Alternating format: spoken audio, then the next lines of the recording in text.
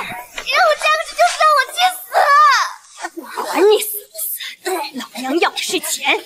你今天不嫁不行，我不嫁，不嫁也得嫁。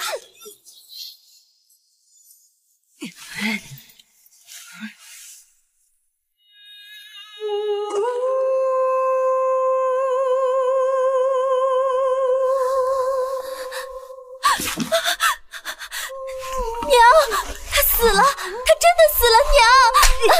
闭嘴！他死也是死在王府，跟我们没有关系。再嚷嚷，那1000两银子还要不要？去，给他盖上盖头，一会儿你扶他出去，没人看得出来。御医说了，今晚王爷大限将至，王爷的母妃常贵妃特地让人提前做了牌位，今天拜了堂，誉王妃和王爷一并下葬。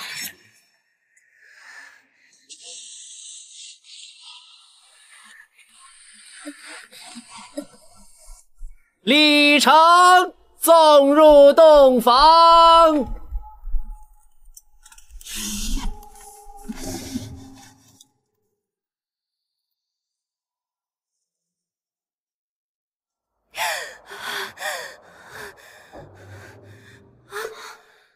医学实验失败了，我不是死了吗？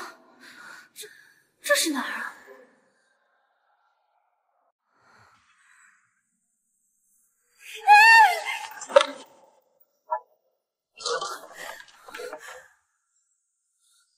我去，不是吧？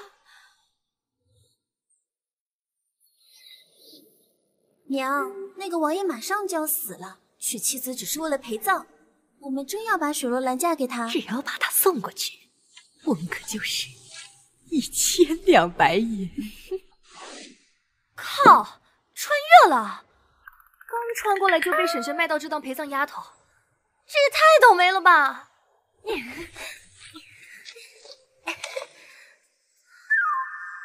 哎，好帅啊！还好你还有一口气在。喂，你可千万别死啊！死了我可就要真跟你陪葬了。就麻利点儿。哎呦我去！哎呀，这什么呀？这湿了。你谁是鬼啊？你要有冤，去地下找王爷去吧。你给我看清楚啊！我是活的。还有你们王爷都还没有死透，就要拿活人去下葬吗？常贵妃说了，今天必须将王爷下葬，反正早晚都是死，哪来那么多讲究？你们这是草菅人命！常贵妃说什么就是什么，你们几个还不给我上！一个贱婢也敢这样跟我说话？既然这样的话，我今天就把你先解决掉，然后你那个什么常贵妃应该会感谢你去为王爷赴死的吧？王妃，我错了，我再也不敢了，求你放了我吧！知道错了还不赶紧去干活？还有你们几个，给我把王爷扶进房里去！去啊！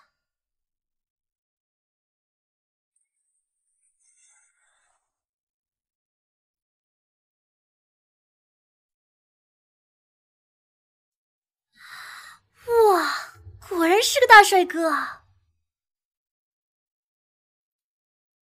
之前都没有发现你病得这么严重。喂，你也太可怜了吧！你这哪里是将死啊？你这半只脚都迈入鬼门关了。不过好在呢，你遇到了本小姐我。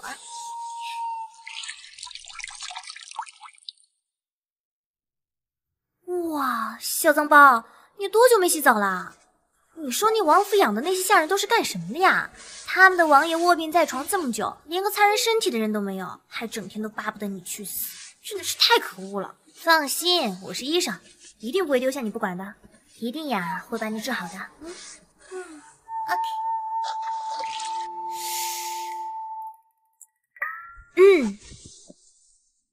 王爷，你虽然睁不开眼睛，但是你是有知觉的吧？我现在就要脱你衣服了。我们已经成亲了，我不算占你便宜，对吧？我不看，不看。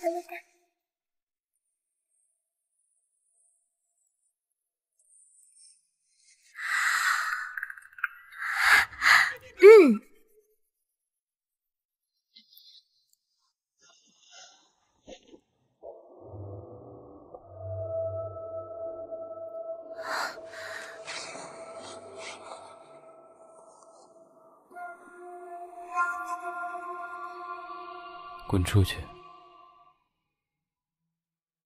哎，你醒啦？感觉怎么样？滚出去，听到没？我的生死不关你的事儿。喂，是我救了你啊！再说了，我呢是你的王妃，我不照顾你，谁照顾你啊？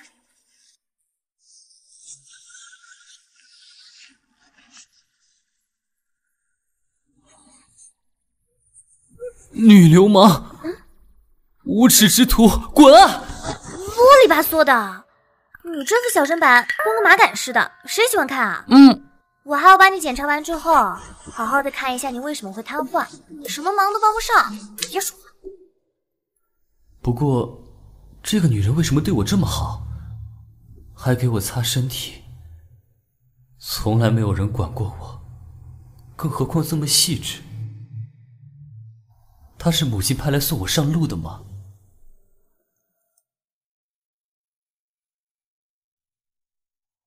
好了，我擦完了，小王爷，好好休息。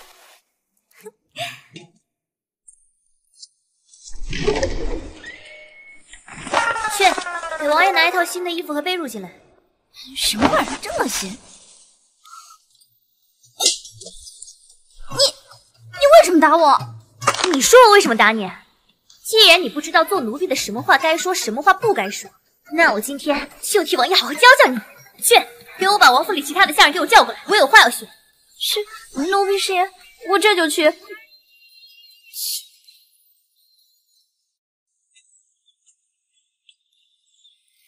王妃来了，赶紧停！还真拿自己当王妃了，不过啊，就是个陪葬品。就是，瞧他那趾高气扬的样子，那活死人还不知道什么时候死。妈呀，也就这几天了。讲完了。王妃饶命，奴婢知错了。管家何在？在。小的在。啊，有何吩咐？王府的账本呢？从今往后，这个王府我来管。哦，哎呀，王妃啊，您可能有所不知啊。自从这个王爷瘫痪了以后呢，宫里就削减了咱们的俸禄。哎呀，所以掌管这么大个王府，捉襟见肘啊。然后呢？然后这不就没有时间做吗？啊！哎呀，您不当家，您不知道柴米油盐贵呀！哎呀，根不正秧苗歪，我就说你们这些下人怎么敢如此怠慢本王妃？原来都是受了你的教训。哎呦，没有。王爷如今虽然重病在床，但是要请示圣上，诛你全家还绰绰有余。这几天就交账本了。3天之内我就要看到账本。还有，你们这些下人都要听我的差遣，王爷的吃穿用度都要事无巨细的向我汇报。在这个王府里，我只会惯着王爷。你们如果胆敢以下犯上的话，休怪我这根鞭子不长眼。王爷，我把家里的奴才都收拾了一顿，他们以后再也不敢欺负你了。王爷，我听你出了这口恶气，你打算怎么感谢我？我的事不用你管，让我去死！死！你都死了3年了，不还没死成？既然这样的话，那你就给我好好活着，不然我天天占你便宜，你又起来打不了我，那你岂不是很生气？哇，真不愧是习武之才啊！躺床上3年了，体态还这么好。哇，听说你以前是战神？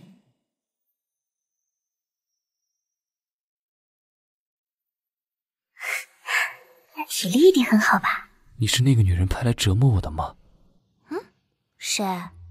罢了，就算是我母亲派来的，也让我临死之前有了体面，我感谢她。谁？那有个盒子，你打开它。哦。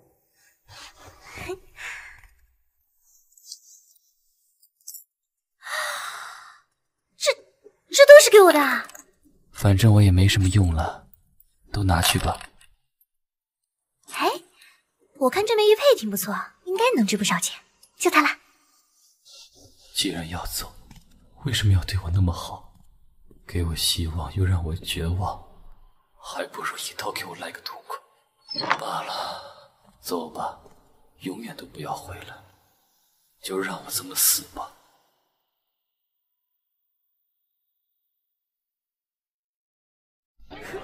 想不到王爷这块玉佩能当200两银子，这下给他治病的全套银针和药材都买来了。啊！这姑娘长得可真俊啊！买剑葬父哦，哎，可怜啊！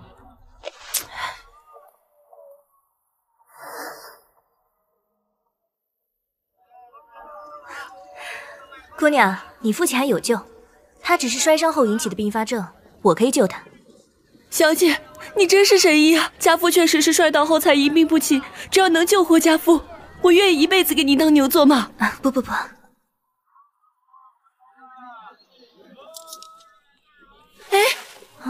你要对我爹做什么？对呀，这逝者为大，这光天化日之下，你竟敢当街毁坏尸体！闭嘴！我是要救活他。我只见过屠夫用刀杀猪，可没见过大夫用刀治病的。姑娘，你别信他。你信不信我？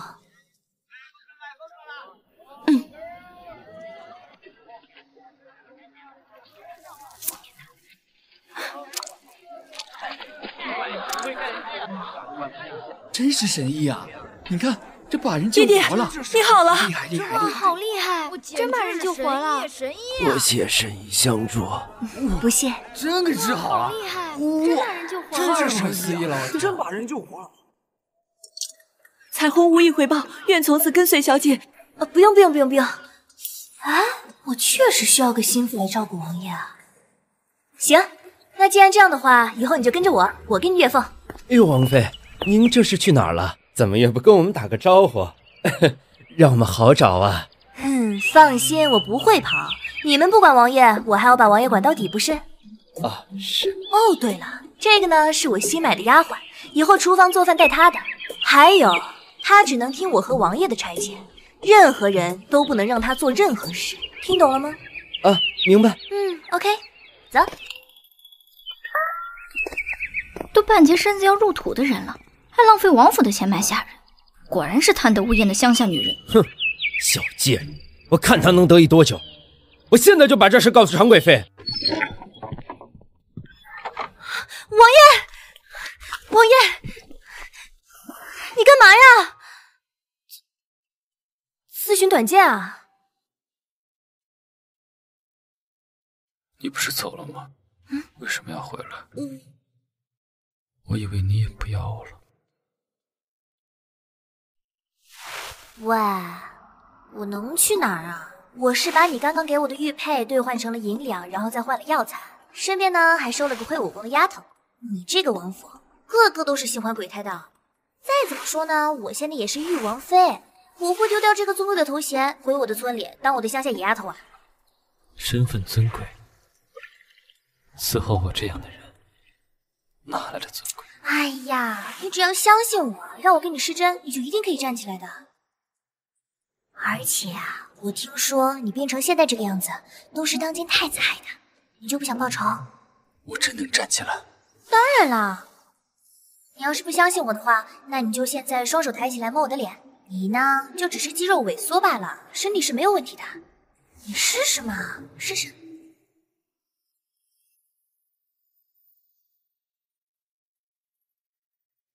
那你看，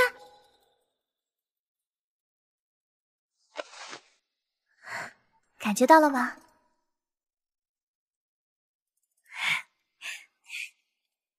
我真的能动？当然啦。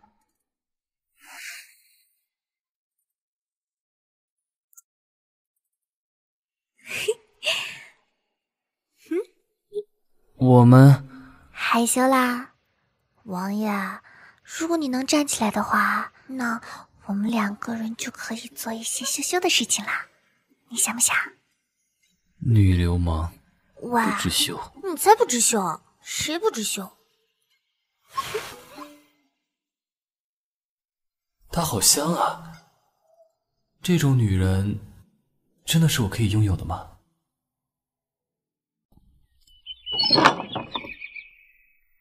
一会儿我要给王爷做手术，你守好门，谁都不许进来。王妃放心，奴婢寸步不离。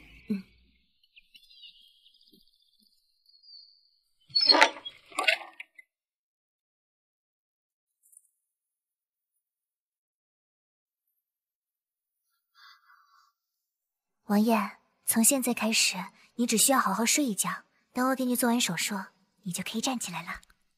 站起来？怕是这辈子都不可能了吧？王爷，我还要等着你站起来跟我做一些羞羞的事情呢。你不站起来，怎么满意我？那又说这些，不害臊？好好好，那我就不在你面前说了。我呢，到晚上在耳边说。那我开始了。如果我真的站起来了，我定会3媒6聘，8抬大轿10里红妆，堂堂正正的与你拜堂成亲。真的？再向父皇禀奏，列女入皇家玉蝶，给你王妃应有的体面。我们永远在一起。你说什么啊？永远在一起？我耳朵不太好，听不见。我说我们永远在一起。你太可爱了。不过王爷，你喜欢我吗？一点点吧。哎呦，不行，你不能只有一点喜欢我，你要非常非常非常非常喜欢我才行。我努力。好。有这个人在身边，活着好像也不是件痛苦的事情了。我努力站起来，努力让你满意。好啦，吃了这颗药就好好睡觉，等你醒过来，一切都会好的。你会一直陪着我吗？放心，不管发生什么事情，我都会和你在一起的。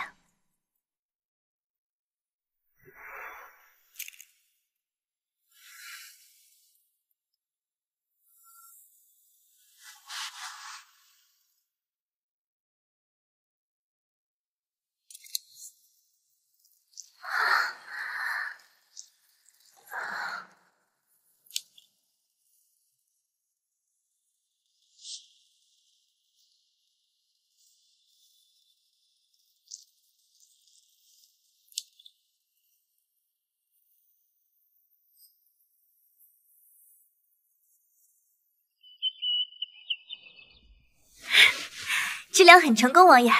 等再过一段时间，你就可以立马站起来了。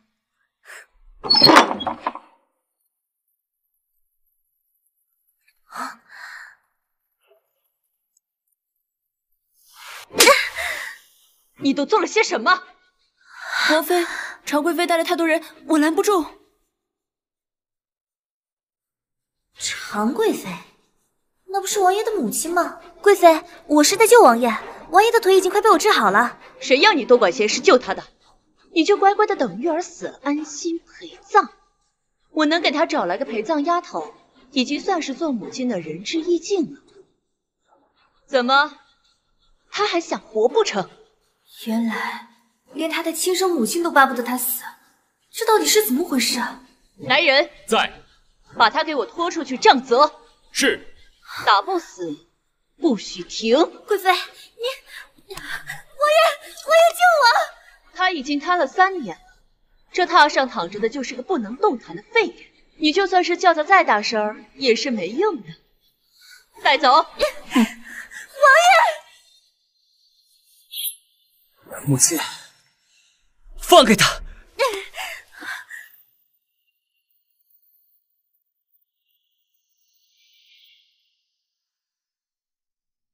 母亲，放开他！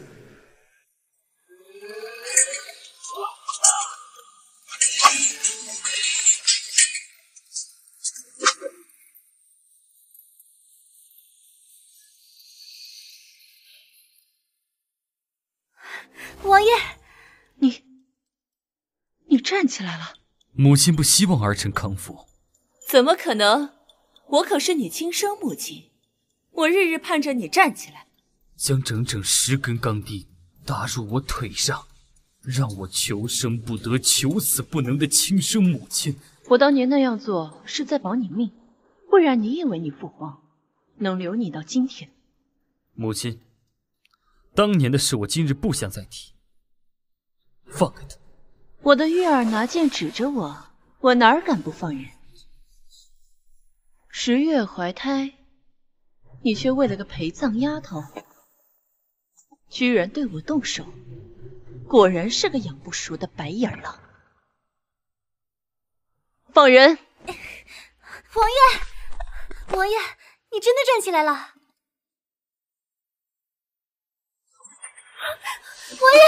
王爷，伤口崩开了，我马上给你包扎。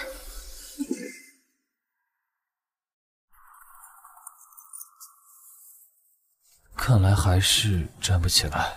王爷，你呀，这是因为情急之下激发了体内的斗志，但这也证明你的腿功能是完好的呀。只要你每天认真复健，肯定就能站起来的。真的？当然是真的啦。哎，果然是习武之人啊！给你用了点药膏，就立马结痂啦。让我看看没有伤疤的你有多好看。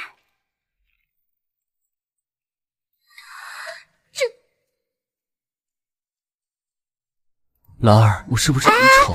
不丑，一点也不丑。如果这样还算丑的话，那这个世界上就没有帅男人了。一点不丑。你真的不嫌弃？我当然不嫌弃你了。你这个样子，我喜欢你还来不及。兰儿为我做了这么多，就算是喜欢我这张脸，那也是喜欢。我要努力让兰儿更喜欢。兰儿，等我以后站起来了，我定不负你。好，那个时候啊，就是我幸福的时候啦。我现在是给不了你幸福，但我……哎呀，想什么呢？不正经。对不起，是我想多了。还会害羞呢？那再来一口啊。兰儿，谢谢你为我做的一切。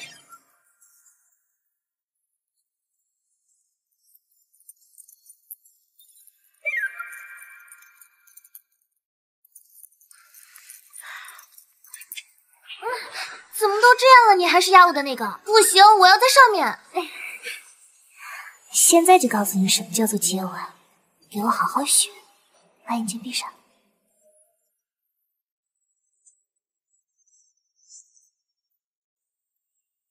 明日开始断了王府的俸禄，我倒要看看他能撑到什么时候。是。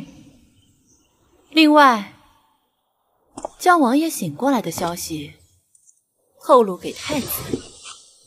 奴婢这就去办。玉儿，你干脆死了多好。这世上可不止我容不得你站起来，要落在太子手里，你要受的苦可更多。怎么都辰时了还不放饭啊？玉王妃，咱们王府被断了俸禄，别说早饭了，以后啊，咱们都要饿肚子了。啥？看来是常贵妃故意扣了王府的俸禄。冷月，你到底做了什么？爹不疼娘不爱的。把管家叫过来，我要看账本。不用叫。哎呀，王妃，账本拿来了，您快看看吧。3天，账目上的钱只够花3天的。哎呦，可不是嘛！您赶紧想办法，要不然全府上下呀，喝西北风了。3天，只需要3天银两就到。到时候你们可不准克扣王爷吃穿用度啊！听明白了吗？三天。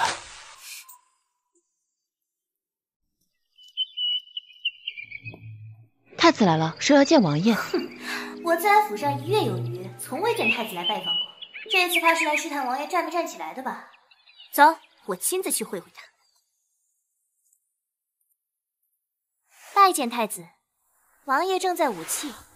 太子此次前来，不知所谓何事。哎呦，常贵妃在哪儿弄来这么个极品？我那四弟真是艳福不浅呐！太子殿下此次前来，难道就是为了做出这等苟且下流之事吗？你个不知天高地厚的女人，敢这样跟本太子说话？有什么不敢的？你敢做有什么不敢说？你公然调戏弟媳，做出这等苟且之事，就不怕这事传到皇帝耳里，让天下人耻笑吗？你什么你？你今天要是敢动我一根手指头，明天我就吊死在皇帝面前！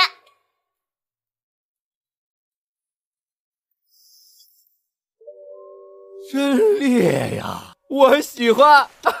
我那四弟都贪了3年了，就是个废人。你独守空房一定很寂寞吧？不如来我府上给我做个侍妾，一次我给你300两银子，怎么样？王府被断的俸禄就是300两，这狗太子是存心来恶心人的，那就别怪我不客气了。太子，500两愿意吗？只要能让本太子爽，1000两银子又何妨啊？那太子殿下，你先把1两给我，等到晚上我把王爷陪好，然后你再过来。好，小美人儿，乖乖等着我。狗太子，看我怎么收拾你！哼！王爷，我实在看不过去了。刚才路过正厅，我看见太子和玉王妃拉拉扯扯的。玉王妃，她还说，他说什么？他说你没用，还说你不行。他让太子殿下晚上来这里，他还要伺候太子殿下。兰儿，原来那些话都是你骗我的。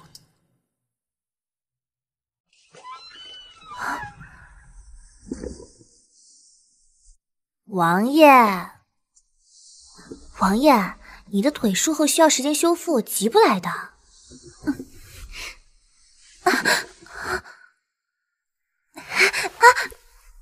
干嘛？兰儿，别走，我会努力站起来，再保护你一次。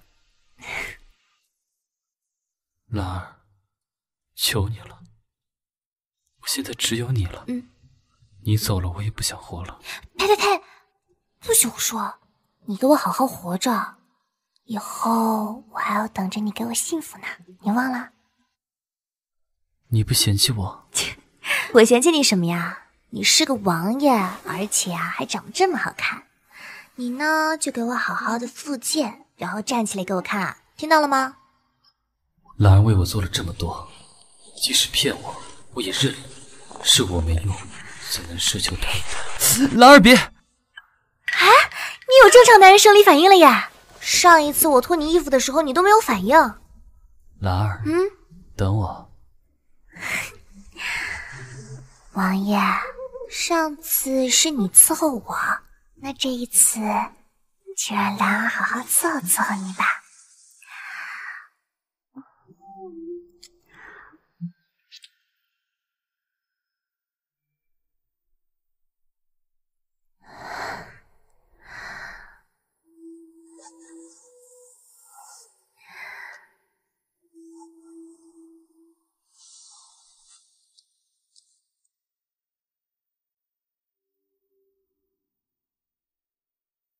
他还是要去陪太子吗？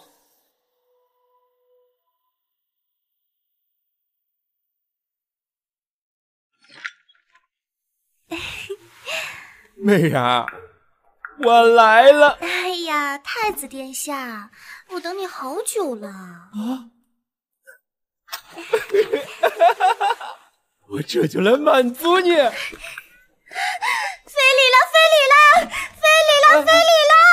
快来人呐！你这是在干什么？长贵妃，太子他非礼我。贱人，分明是你先勾引我的，竟然还敢贼喊捉贼！你也承认是你非礼我了是不是？长贵妃，臣妾愧对于王爷，臣妾去死吧！放肆！妇道人家哭哭啼啼的，成何体统？臣妾还是去死吧！好了，太子也是一时糊涂，这事不是没成功吗？就这么算了吧。太子一对弟媳不轨，这件事情要是传出去的话，是要遭天下人耻笑的。皇家爷们何在啊？对啊，这事要是传出去，天下人会耻笑的。你们都退下吧，本宫有话要单独对玉王妃说。此事不可闹大，况且玉儿大限将至，你还有什么遗愿，想吃点什么，想要点什么，我这个做母亲的都可以满足你。不枉我提前设计让常贵妃撞上太子，想断我王府俸禄，我把你俩家底掏空。儿臣想要5000两银子，给我和王爷打口好的棺材。明日我会让内务府送来，现在可以回去了吗？儿臣多谢常贵妃，儿臣告退。贱人，你为了那个废人敢得罪本太子，我早晚有天让你好看。我家王爷就算是躺在床上也比你帅千倍万倍，你长得这样都属脑，给他提鞋都不配。你够了！这个陪葬丫头实在是碍事。我的兰儿果然没让我失望。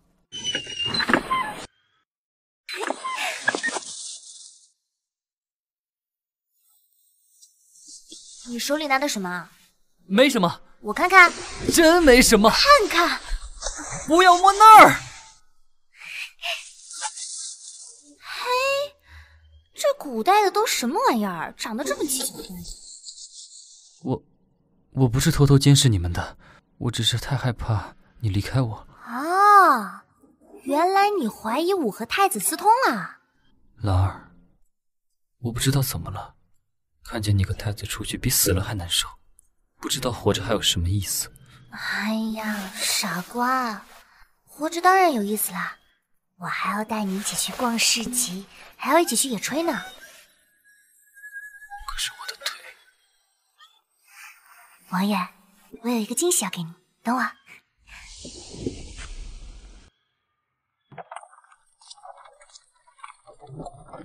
当当当当当，王爷，这个呢叫轮椅，是个代步工具，有了它以后就可以带你出去玩了。真的吗？当然是真的啦，上来坐坐。你扶我呀！哇，好好看！王爷，兰儿啊，3年没出来了，这一切就像做梦一样。这当然不是梦了，只要你好好复健啊，以后我们想去哪儿就去哪儿。哎，糖葫芦，哎，怎么卖啊？胸口暖暖的，好奇怪，我这是怎么了？这古代的糖葫芦真好吃，不加一点防腐剂。兰儿，你怎么总说这些奇怪的话？什么古代，什么地方？你不是这儿的？王爷，你相信前世今生吗？如果我说我是来拯救你的，来自未来，你会相信我吗？我信。兰儿说什么我都信，这世上没有比你更好的了。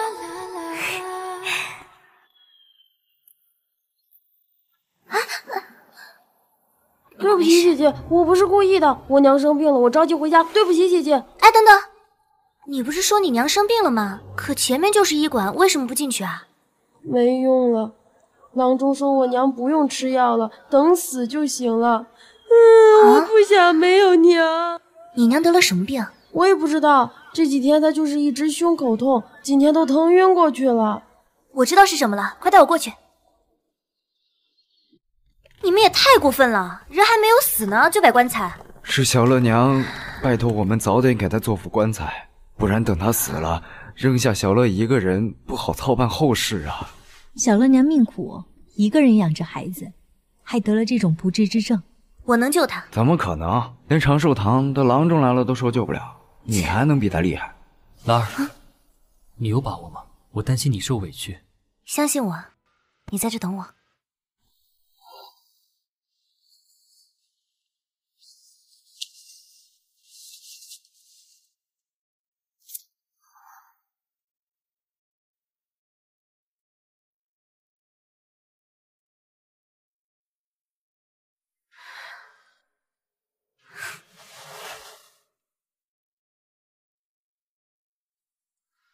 行了，我好了，姑娘，好神奇啊！你这个呀是急性心肌梗死，需要休息一段时间，过几天就会好了。娘，你醒了。谢谢姐姐救了我娘，小乐当牛做马，也要好好报答你。不用，你呀，好好读书，好好照顾你娘，将来呀，报效祖国。神医啊！这位小姐，请问你是哪家的医馆啊？我在回春堂，就在誉王府附近。王爷，我们走吧。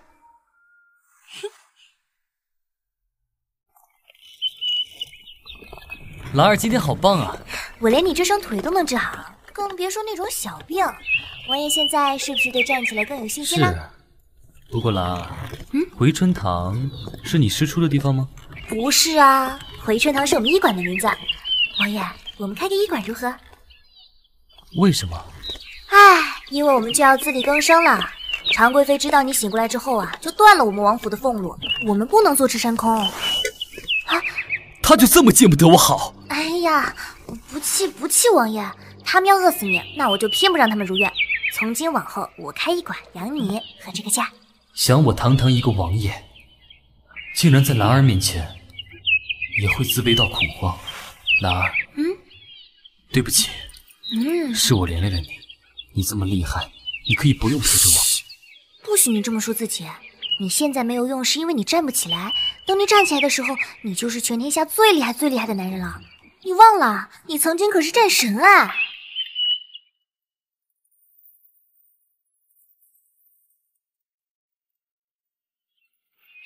好，兰儿，我一定会站起来保护你。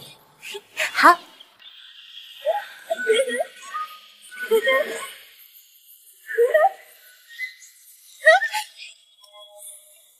今天属于我们自己的医馆回春堂正式开业啦！喂，让开，让开，上路，走。你们干嘛？走开！你们干什么？这是誉王府的医馆，谁允许你们这么做的？我干的。怎么着？我开医馆碍着你什么事了？我看着不顺眼，就碍着我的事儿了。我那四弟都瘫了3年了，你还指望他能站起来保护你？愣着干什么？继续给我砸，让他再也开不了业！你给我等着！此仇不报枉为人！我等着你跪着给我舔鞋！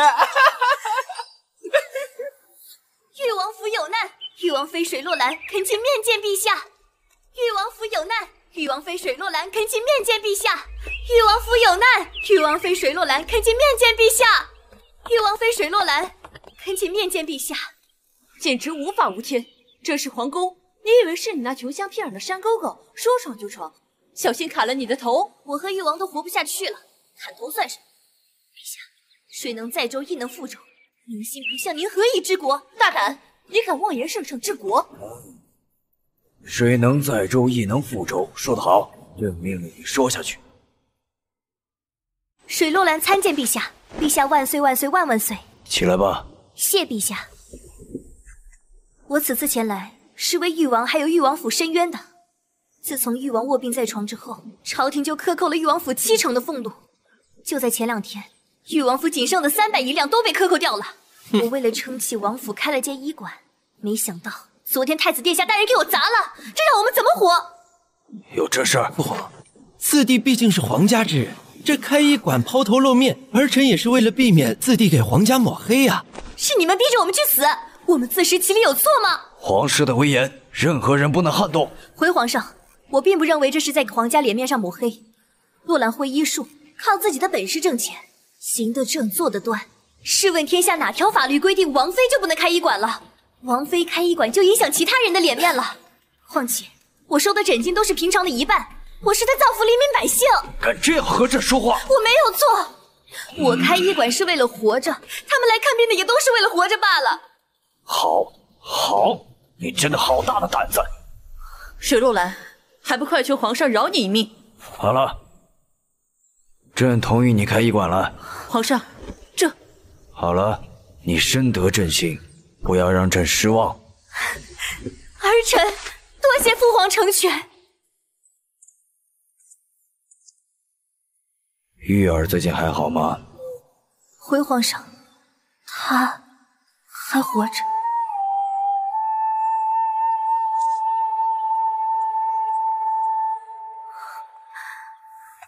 贵妃，你这个儿子还真不让人省心。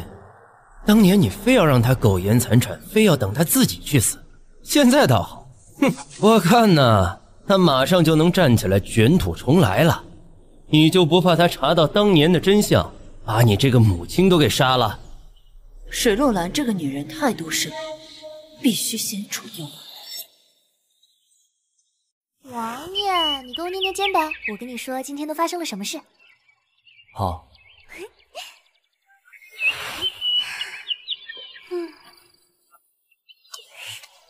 怎么样？舒服。皇上真的同意你继续开医馆了？那他有提起我吗？他一定对我恨得咬牙切齿吧。王爷，皇上不仅提起你，而且还很关心你，你就没有想过要洗刷冤屈吗？我当然想洗刷冤屈，可这3年他从没看我，一定是对我失望透了。哎呀，好了，我们先不说这个。你看，你现在都可以给我捏肩了，有没有想过站起来后第一件事情要干什么？我要报仇，让那些陷害我的人都付出代价。还有呢？还有啊，想让兰儿做完整的女人。哎，你现在学会调戏我了是吧？王爷的嘴巴真软。我一会儿要出诊，等我回来继续亲你。你慢点儿。知道了。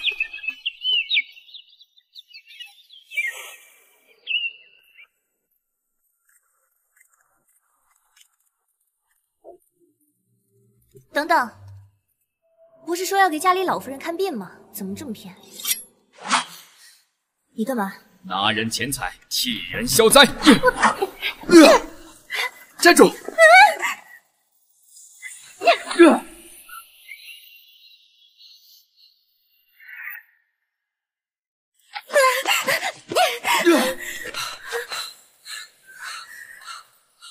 他有哮喘。贱人，你忍的什么东西？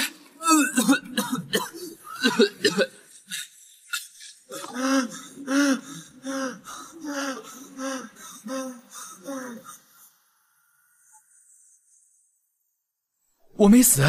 要不是跟你塞了毛巾，你早就咬舌自尽了。说，谁派你来的？别杀我！我说是太子殿下。哼，我就知道这狗太子要赶尽杀绝，我就让他哭着长娘。我可以不杀你，拿着这根簪子去跟太子复命，就说我已经半死不活了，被你带去了太子府后院。兰儿啊，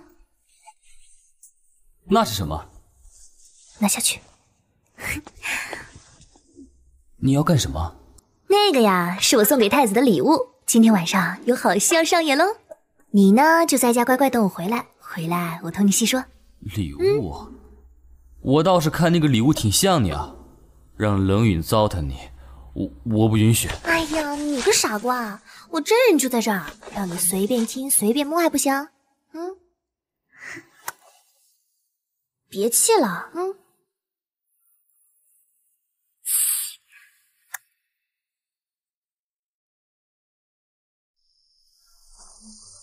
小美人儿，你终于是我的了！今天晚上就让我好好玩玩。王妃，太子不会发现不对劲吗？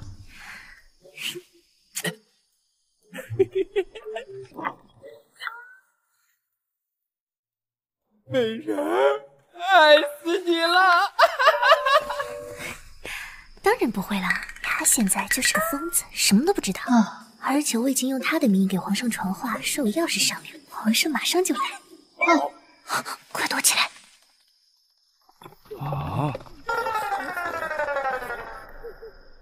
四弟，你女儿要被我玩死了，知道的话一定会气死吧？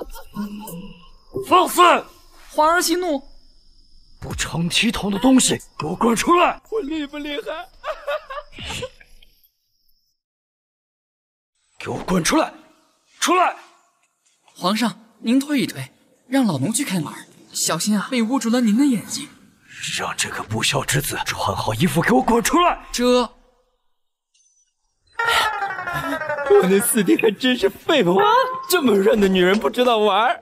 皇上，不好了！怎么了？老奴不知道太子怎么了，您还是自己去看看吧。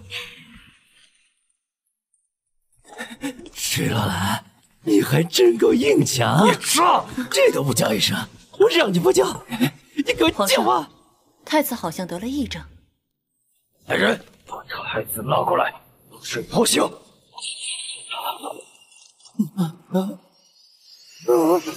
父皇，常贵妃，你们怎么来了？不成体统的东西，皇家的脸都让你丢光了，拉下去，重罚5十。父皇，儿臣冤枉呀！父皇，儿臣冤枉呀！父皇，儿臣冤枉啊！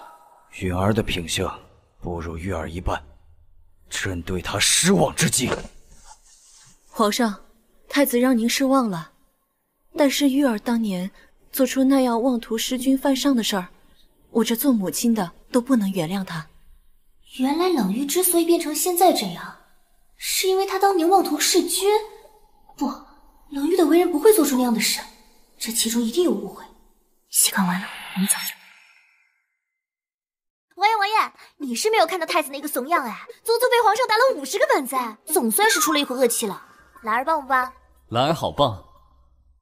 要是我腿好了的话，哪还需要你出气？我就打了他屁滚尿流了。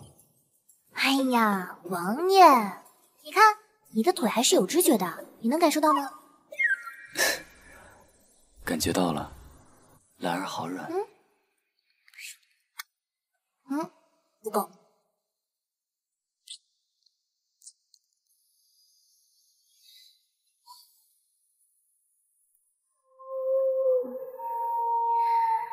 哎呀，怎么睡一觉腰酸背痛的？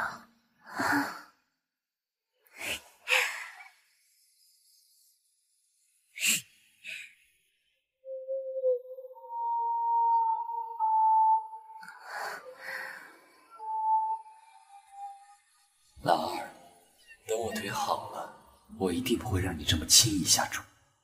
王爷外出了。什么？王爷可以外出了？奴婢亲眼所见，那个舍洛兰推着一个不知道什么东西，王爷就坐在上面，两个人去玩了一天。要真是这样子的话，等王爷站起来就是时间问题了。冷玉这个废物，看来还得要本宫亲自出手。如意，拿本宫的令牌，给王府拨几批药材送去回春堂。既然皇上同意他们开医馆，那我这个做母亲的自然支持。我家相公不过感染了些风寒，吃了他们家一副药，当场就死了。你们赔我相公！彩虹，我们医馆的药材都是按照我的方子抓的吗？王妃是按照你的方子抓的，但是前2天我们的药材用完了，用了常贵妃送来的药材。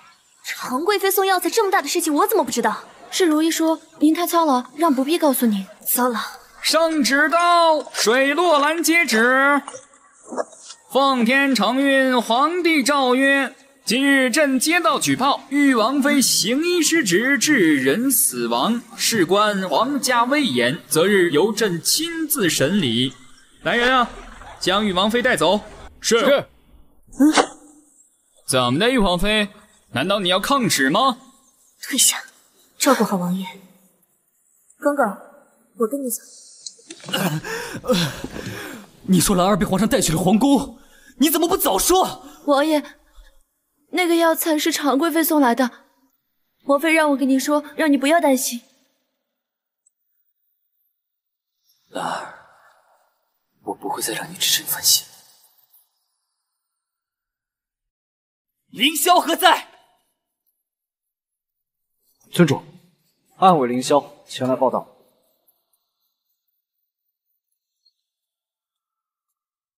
誉王妃，今晚您就在这儿将就一晚上吧。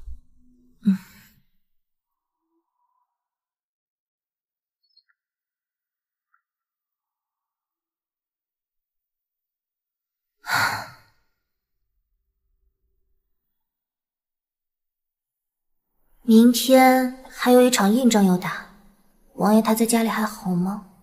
好想他。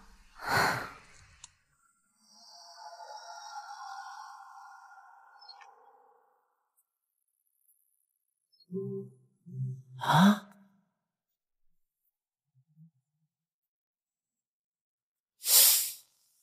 啊！这回是真的了，水落兰，让你害我被打板子，今天就让你尝尝惹我的代价。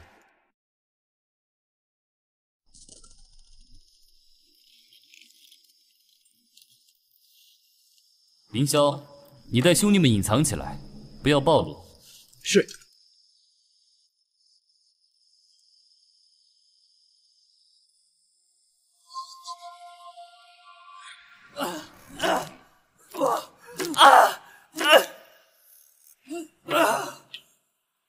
玉儿，为娘给你打的这些钉子，就是为了让你们记性。你可一定要记得为娘的土心呢。四弟，这太子之位必须是我，你就等着烂死在床上吧。谢和一次又一次的将我推向地狱时，没有一个人站出来维护我，只有兰儿对我好。要是兰儿受到伤害，我死不足惜。我的兰儿，你到底在哪儿？哟，咱们战神誉王这腿真费凉。哈哈。太子有令，誉王爷与狗不得入内。哈哈哈哈！找死！你现在除了像狗一样叫，还能干什么？实话告诉你吧，太子现在正在好好宠爱你的誉王妃呢。哈哈哈哈哈！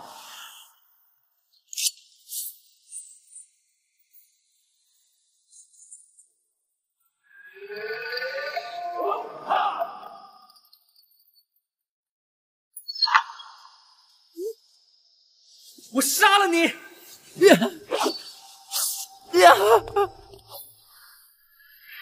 四弟，你站起来了！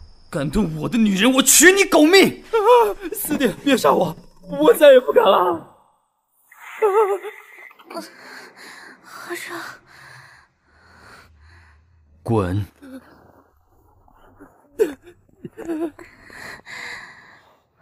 王爷。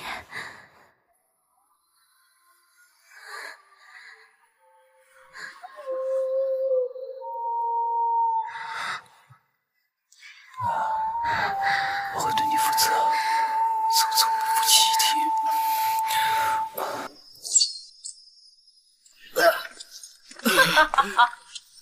真是不巧，玉儿，打扰你的好事了。你要干什么？他这是中了药，没有男人给他阴阳调和，要是再没有解药的话，不到一会儿血管爆裂而亡。我给你2个选择，要么他死，要么你自废双腿，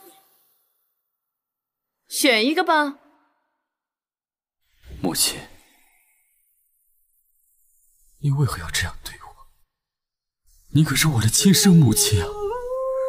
少废话，选吧。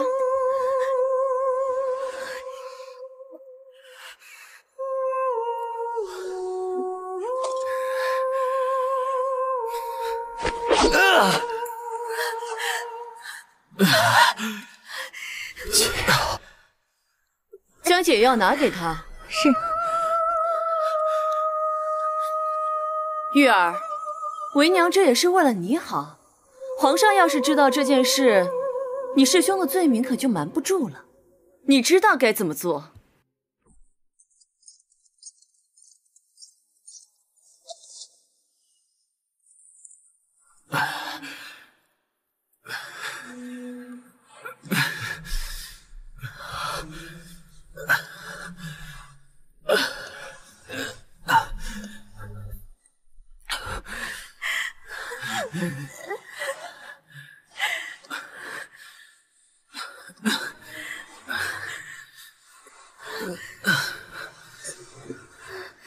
解药。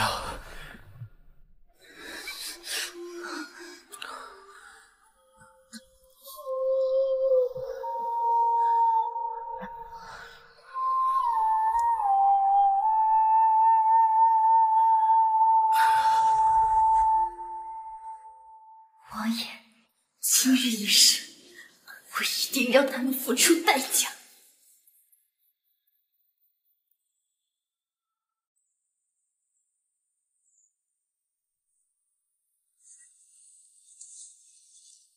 王爷，我已经帮你把腿包扎好了，等我洗清冤屈，我一定帮你找出当年你被暗算的真相。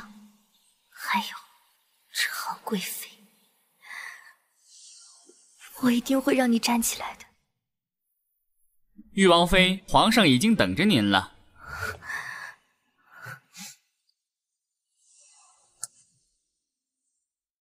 等我。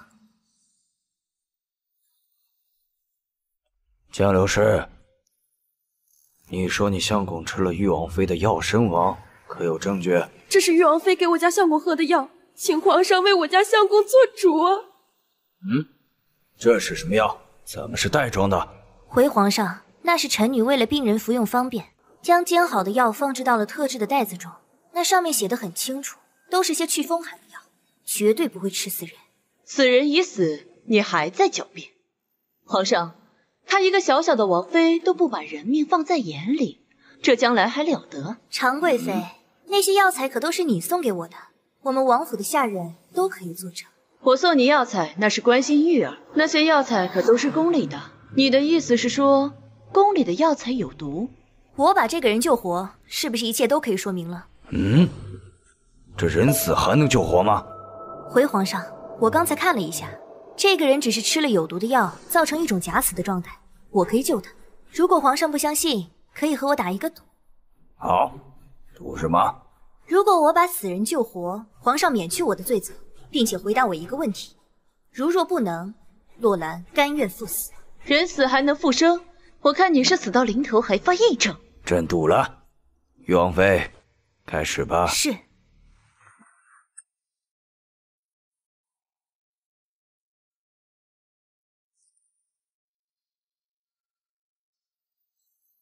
皇上，此为肾上腺素，只要打上一针，阎王要人3更死，他也能硬拖到5更天。相公，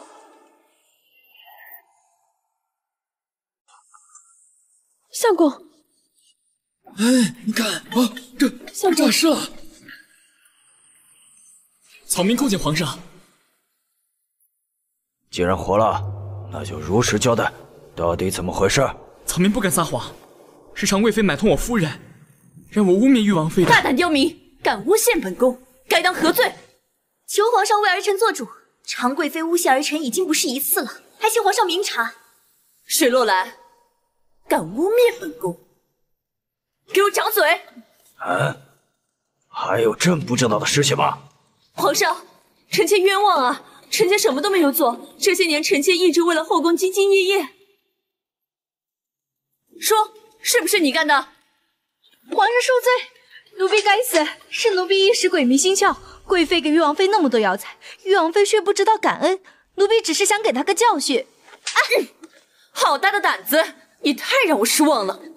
贵妃，奴婢知错了。皇上，臣妾管教下人不严，恳请一起受罚。罢了，既然是你们下人所做，那就带回府自己处置吧。谢皇上。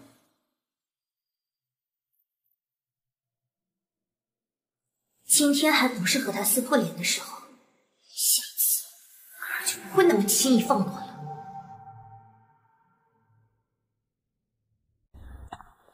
朕一言九鼎，什么事儿？问吧。儿臣有一事不明，常贵妃既然是王爷的生母，为什么感觉对太子殿下比对王爷还好？玉儿到现在还不知道常贵妃不是她的生母。怪不得常贵妃那么歹毒，原来真的不是王爷的亲生母亲。那王爷的亲生母亲是谁？朕说过，只回答你一个问题。是，儿臣告退。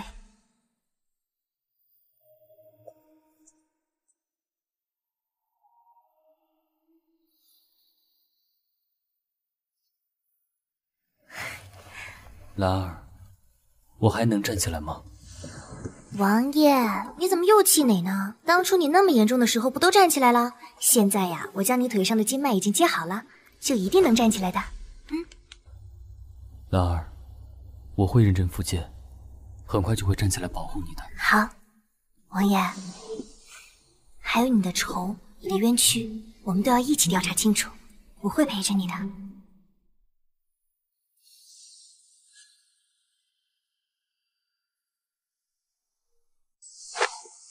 水陆兰那个贱人还真是命大。贵妃，依奴婢所见，对付那贱人不难。她不是还有家人在乡下吗？不如我们将他们找来。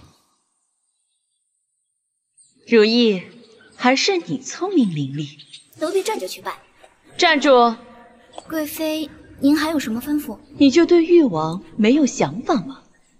贵妃，奴婢不敢。我说如意呀，你若勾上了王爷，本宫做主，给你封个侧妃，也不是不行。贵妃饶命，奴婢不想陪葬，而且如意不会勾引人。不会，平时和那些下人玩的不是挺好的吗？你若不想死，立马给我滚过去！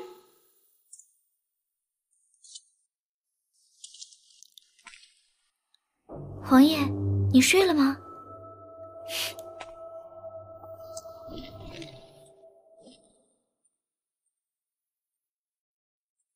王爷的容貌恢复了，当年的战神回来了，太好了！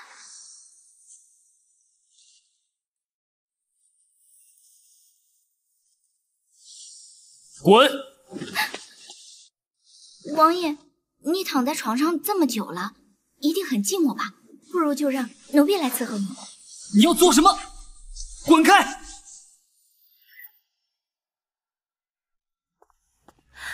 你们在干什么？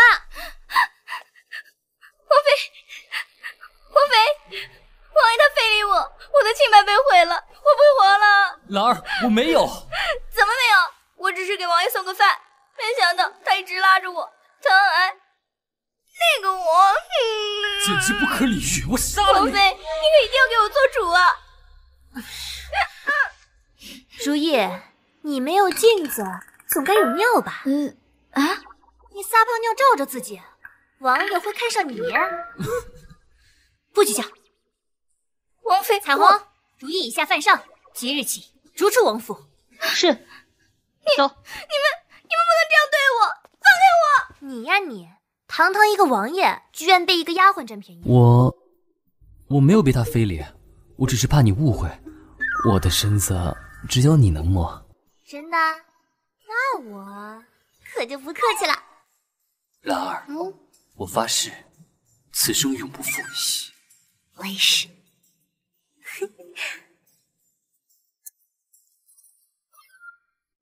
废物！不但没成功，还被赶出王府，我打死你！娘娘饶命！奴婢本来都要得手了，关键时刻水落兰闯了进来，还让奴婢拿尿照照，说王爷看不上我。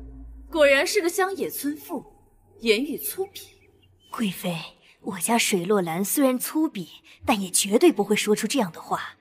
奴婢怀疑。怀疑什么？快说！奴婢怀疑现在这个根本就不是水落兰。当初水落兰不愿嫁进王府，成亲当天就上吊自杀了。这个我们都是亲眼看见的。对，贵妃，和王爷拜堂的就是个死人，他怎么可能还活蹦乱跳的？这肯定是有人冒充的。原来是这样。水落兰，我倒要看看你是何方人。如意，拿着本宫的令牌，通行誉王府，助本宫暗中调查水落兰。是。这几日你们两个在本宫这儿也吃饱喝足了，该轮到你们做事儿了。是王妃。兰儿啊，你死得好惨呐！姐姐，还被奸人夺了身份，我今天就要讨回公道。娘，这是他没死，娘。不可能，我明明看着他咽气儿的，这是要你试试鬼！我不嫁！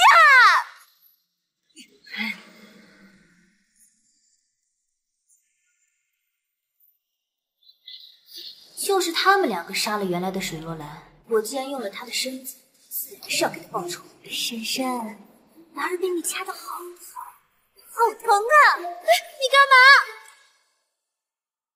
婶婶，兰儿被你掐得好疼，好疼啊！你干嘛？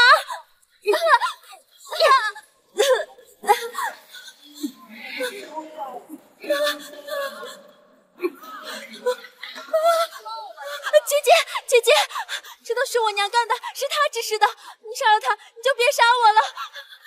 我求你，你饶了我吧。彩虹，给我把这2个人赶出去，有见一次给我打一次。是。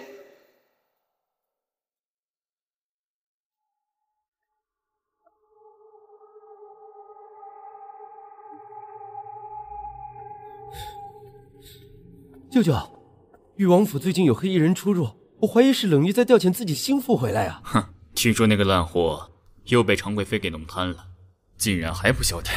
我这四弟真是难杀呀！万一他以后站起来了，查到当年的事是我们……闭上你的乌鸦嘴！这太子之位只能是你的。既然那烂货不想下床，我们就送他上西天。舅舅说的有道理，过几天就是常贵妃的寿辰了，不如我们趁着这个时候啊！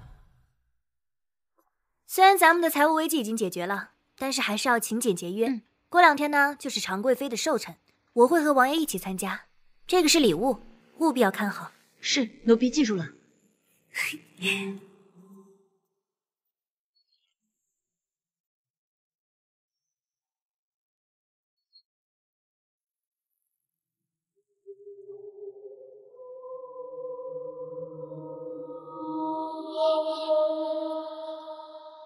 哼，贱人，不仅羞辱我，还敢帮我赶出王府，看到时候常贵妃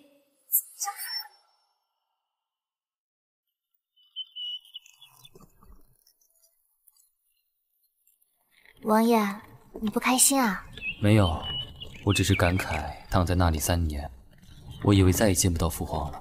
来了，没想到誉王爷3年之后还能来这儿，还真是祸害1000年呐！哎，长叔大人慎言啊！虽然誉王现在大不如前，但他敢弑君，你就不怕一会儿提剑把你斩杀了？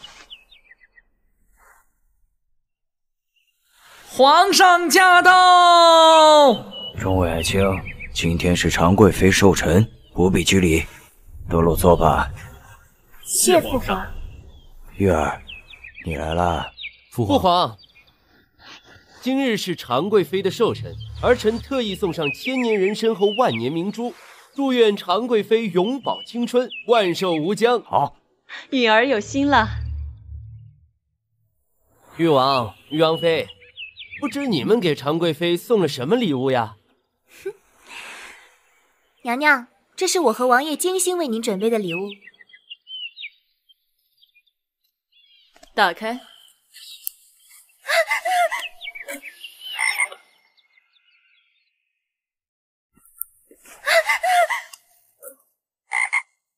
娘娘恕罪！大胆，敢戏弄本宫，将誉王妃给我抓起来！且慢，娘娘，这其中定有误。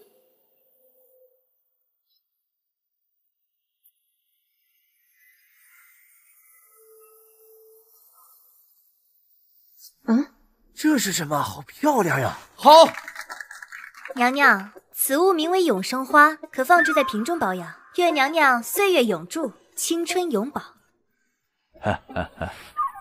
另外，今天给娘娘准备的最重要的礼物，其实是这个遮瑕粉底。它涂抹在脸上，能使人容光焕发，延缓衰老，效果立竿见影。这么神奇吗？皇上若是不信，我可以涂抹在我的脸上来作证。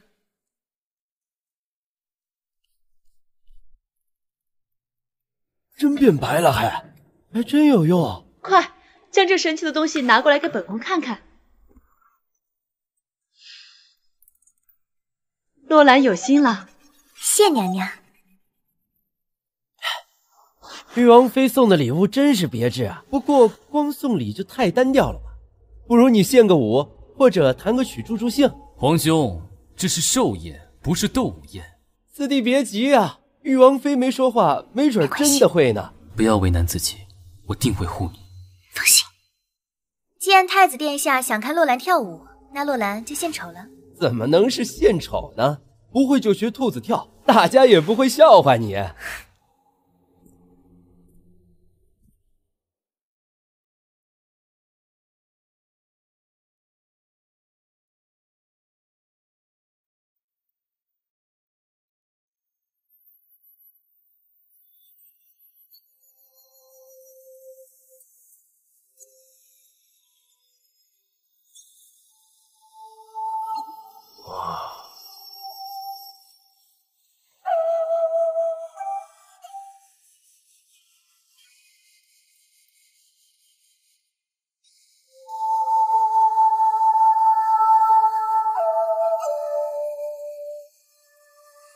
好，跳得好，好，跳得好！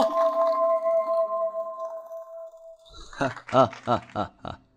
玉王妃果然是深藏不露啊，起舞弄清影，何似在人间呢？好，谢皇上。棒啊！我美吗？哼。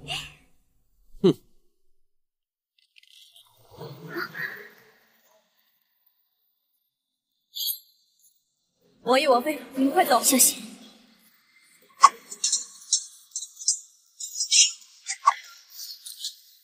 彩虹，两位自己受死！我是誉王，你们好大的胆子！杀的就是，都是个不能动的废物，还这么嚣张！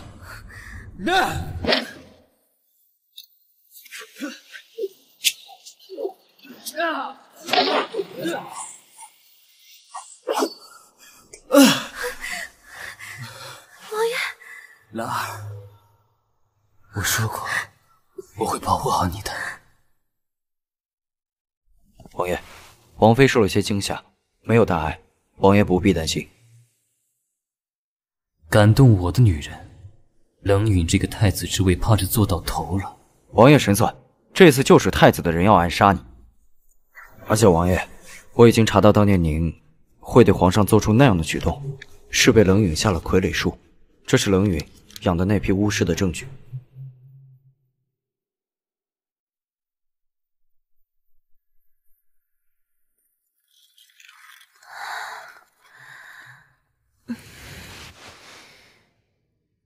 狗太子害人不浅，还想要灭口，简直就是欺人太甚！彩虹，给我备车，我要去一趟太子府，就和太子说有要事商议。另外，如意不是总在府外晃悠吗？去，把这个消息透露给他。是，王妃。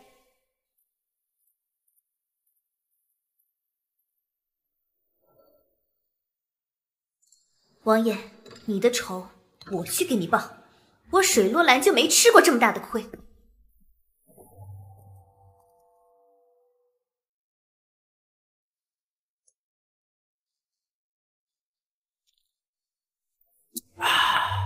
兰儿，小兰兰，你来都来了，肯定是想开了，你也受不了我那个废物四弟了，是不是？哎呀，还是太子最懂我了。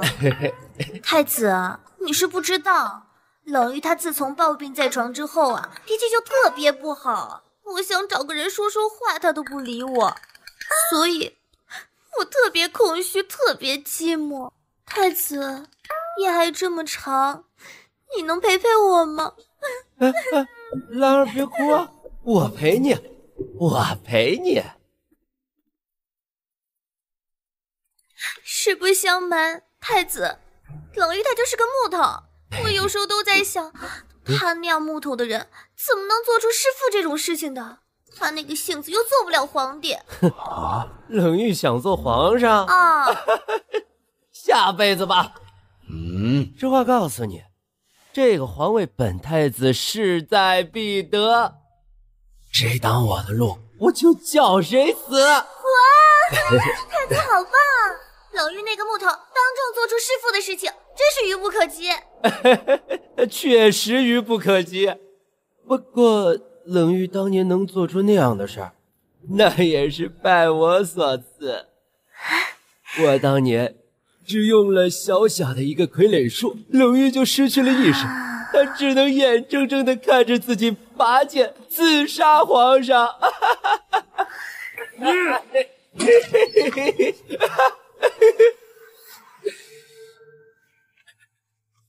冷允，原来都是你做的！父皇，儿臣错了，儿臣只是一时口误。父皇，饶命啊！父皇，来人呐，将冷允押下去，废掉太子之位，交于刑部候审。父皇，儿臣知道错了。父皇，儿臣知道错了呀。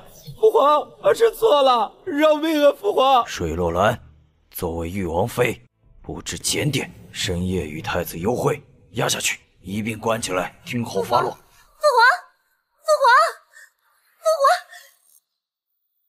皇，父皇，放了洛兰，玉儿，这2个人背叛你，正是惩罚的时间，你为什么要阻拦朕？她是儿臣的王妃，也是我的爱人，我相信她绝对不会背叛我。恳请父皇放了洛兰。你忘了你受的苦了吗？一个陪嫁的丫头，你也相信？儿臣当然不会忘记这些年受的苦，禁足3年，我的腿也废了。皇上息怒，玉儿，你没看到你父皇在生气吗？别再说了。罢了，朕欠他的，不分青红皂白，禁足了3年，还差点害死他。皇上，行了，玉儿，明日朕设宫宴，你会来吗？只要父皇放了洛兰，儿臣明日定来赴宴。放了玉王妃。多谢父皇。王爷，回家。这个水洛兰还是不能留了。皇上，这是为何？玉儿是朕最得意的儿子，现在也真相大白了，朕要把亏欠他的全都补回来。但是，要是想做一个合格的储君，最忌讳的就是儿女情长，不能因为一个女人坏了江山社稷。原本朕很欣赏这个女人，现在开始左右玉儿了，此女绝不可留。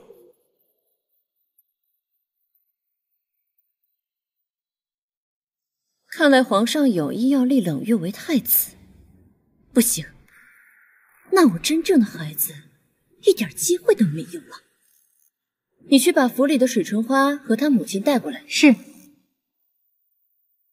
冷月，明天就有你好戏看了。哼。奉天承运，皇帝诏曰：四皇子冷玉蒙奸人所害，被关3年。幸陛下已查明真相，今日起恢复玉王爷身份，钦此。儿臣多谢父皇。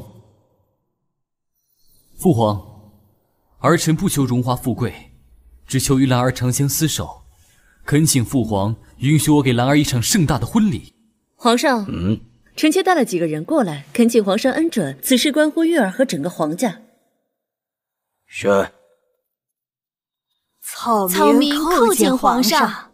皇上，草民是将水洛兰养大的婶子，草民可以作证，当初水洛兰不愿意嫁进王府，当着我们的面便自杀了。现在这个活蹦乱跳的水洛兰，她是假的。什么？假的？什么？假的？皇上，民女不敢说谎，当初亲眼看见水洛兰死的，还有玉王府的下人。皇上，此事千真万确，我和王府的管家都可以证实，当初王妃是从棺材里爬出来的。皇上，老奴也可以作证，这个玉王妃克扣下人俸禄，她就不配当王妃啊！是的，皇上，人死不能复生，她分明就是个妖女。行了，都下去吧。谢皇上。父皇，洛兰是儿臣的王妃，绝不可能是妖女。你为了一个妖女，竟然顶撞于我！皇上，玉儿之前从来不会忤逆你，现在一定是受了那个妖女的挑唆。儿臣的命是洛兰救的，此生非洛兰不娶。若是兰儿出事，儿臣也不活了。不孝子，你竟然跟我对着干是吧？哎，这样，你只要休了这个妖女，朕就立你为太子。儿臣不想当太子，只要兰儿。你竟敢忤逆朕！来人，将玉王快押回府里，好好罚刑。没有朕的旨意，你们玉王府的人所有都不准出来。儿臣告退。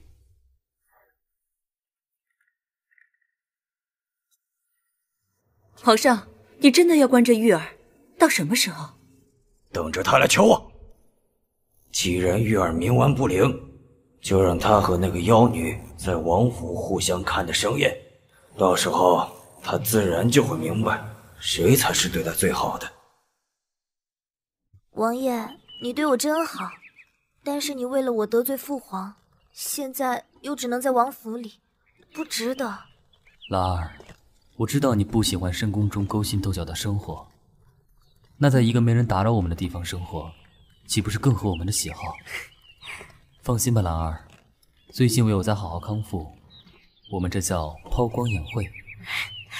嘿，那我们就可以开启没羞没臊的蜜月啦！蜜月？我只听过1月、2月，什么叫蜜月啊？哎呀，不懂你就别问了。总之以后我们2个就在王府，就要开开心心的快活啦。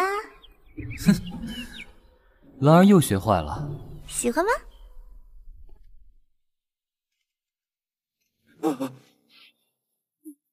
舅舅，你救救我呀！我不想待在这儿了。没用的东西，早就告诉你，没我的吩咐，不要擅自行动。这不怪我，都是水落兰，都是那个妖女勾引我。舅舅，你要替我报仇啊！又是这个，等我去会会他。至于你，皇帝正在气头上，我保不了你。不想死得太快，别提我一个字儿。是，我会想办法让你出去，但是当太子，哼，难喽。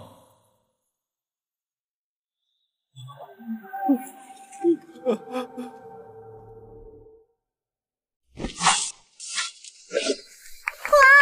爷好棒啊！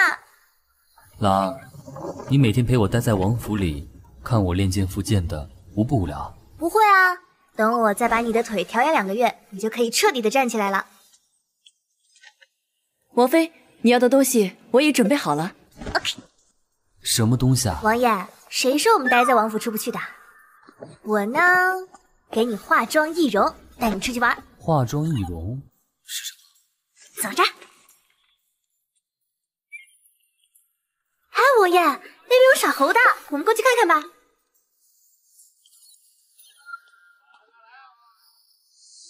姑娘，你是哪里人？我是水家屯的，小乐娘为何这么问？没什么，没什么。王爷，刚才那个好像是小乐娘，上次好像有事情要告诉我，我先过去聊聊，你们先看。早点回来。放心。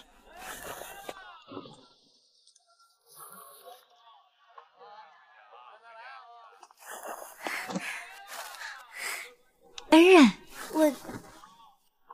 我知道你要问我什么，我们换个偏僻点的地方去吧。好。恩人，我的命是你救的，我一定要把我知道的所有事情都告诉你。你知道我要问什么？当初您给我治好病，我就知道你和别人不一样，您治病的手法和我家娘娘一模一样。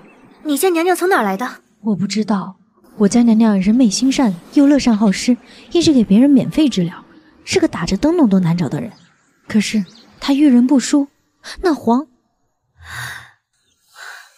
我大概猜到那人是谁了。那个人是皇帝的妃子，誉王的亲生母亲，对吧？想不到冷玉的母亲也是穿越过来的，可她却死得不明不白。那你知道你家娘娘是怎么死的吗？当初小姐入宫执意不让我跟随，她说皇宫是一个吃人不吐骨头的地方，没想到一语成谶。不管怎么样，这是个重要发现，我要赶紧回去告诉冷玉，她一定对她母亲很好奇。小乐娘，我先走了。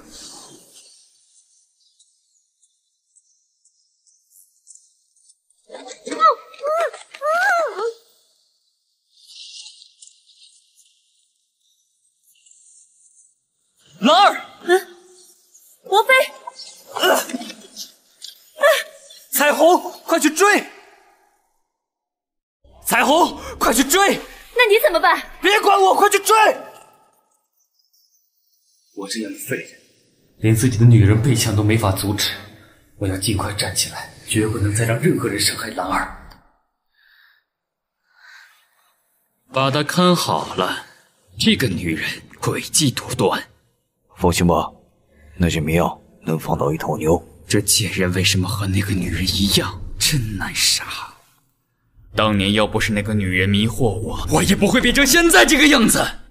妖女，你们都是妖女，折磨不了她，我就折磨你。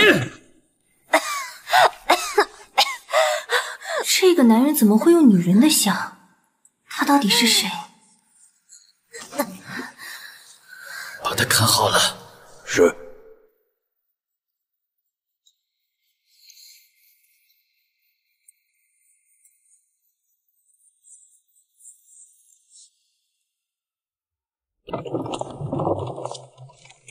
玉儿，听说你要解除禁闭，是想好了吗？这次儿臣前来是问父王要一个人。要什么人？父皇还在装什么？这次玉王妃失踪，难道不是你做的吗？你是来找我兴师问罪的吗？不孝的东西！之前你就看不上他，这次兰儿失踪，除了你还有谁？混账！你就这么不相信朕吗？父皇既然不说，儿臣也不浪费时间了，告辞。慢着，刘琦，传旨下去，满城寻找玉王妃。是。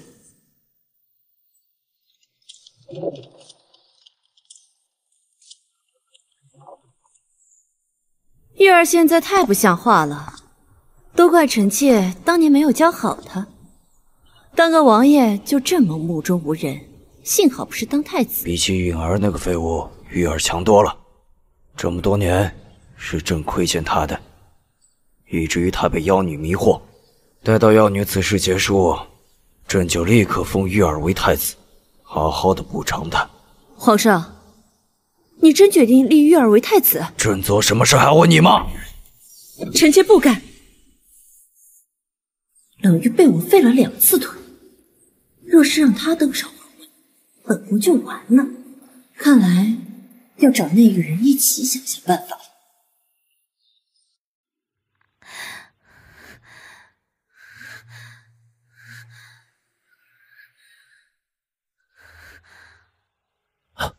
姑娘，你醒了。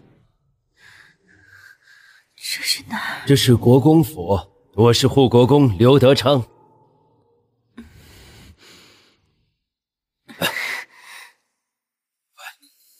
姑娘，昨日我在垂钓，见你被一伙人追至湖边，情急跳湖，我便救了你。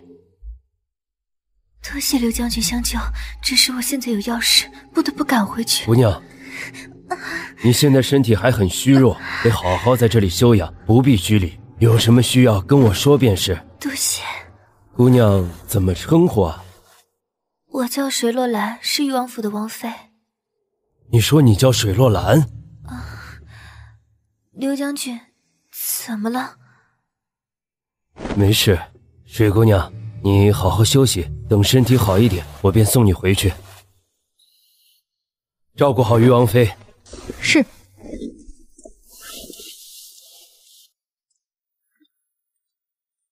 为什么这个刘将军让我觉得有些熟悉？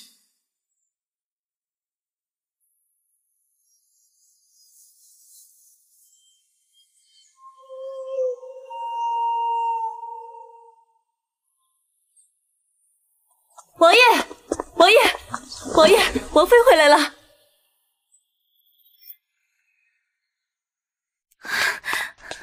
王爷，我回来了。兰儿，对不起，对不起，我没能保护好你。哎呀，你别哭别哭了，我不是回来了吗？是刘将军救了我。多谢刘将军救下那人。既然誉王妃身体已经无恙，那在下就先告退。誉王爷，咱们改日再叙。彩虹，送一下刘将军。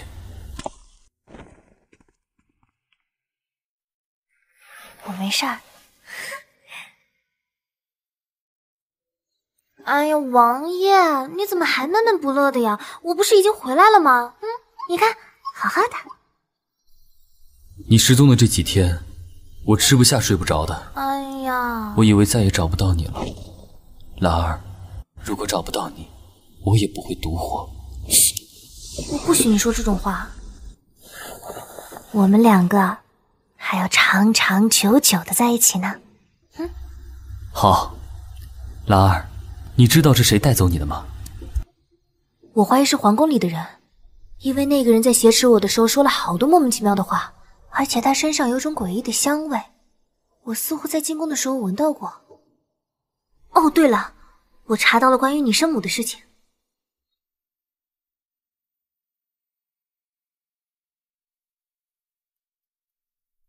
明日年宴，我会进宫调查清楚。你在府上好好休养。不要，我要和你一起去，以后的事情我们2个人共同面对。好。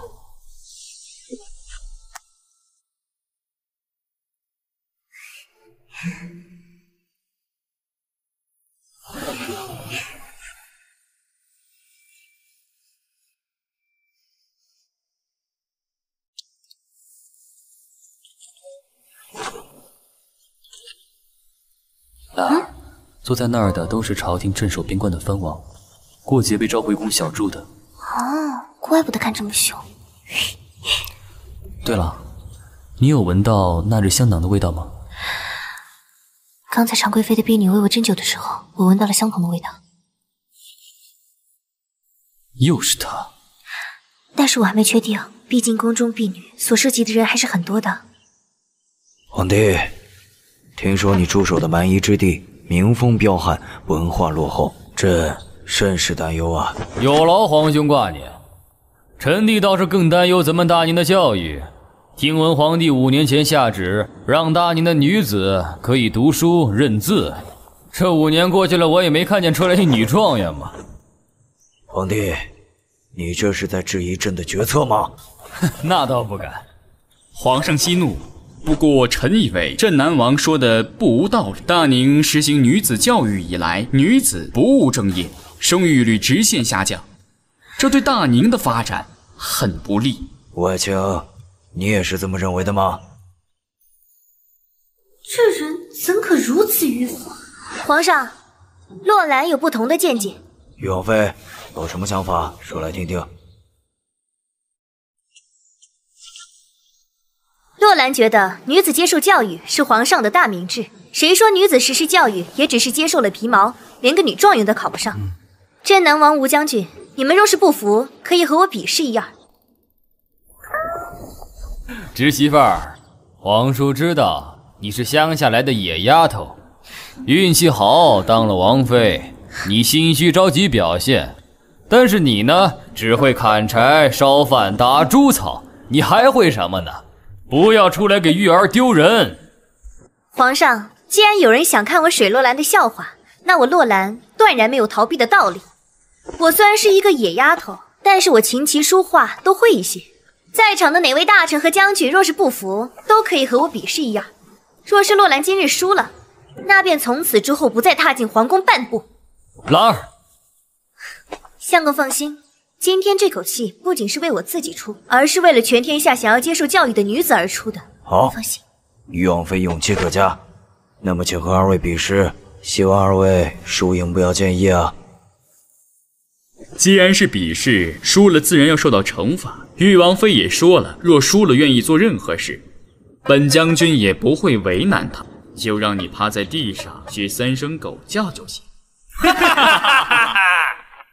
好，我水洛兰接了。那你们输了该当如何呢？你说如何就如何。那便开始。北风吹雪四更初，嘉瑞天降吉岁除。半盏屠苏犹未举，灯前小草写桃符。好诗，好诗啊！吴将军，到你了。外卿，有什么问题吗？皇上，嘉瑞天骄吉岁除，岁除乃不祥之说。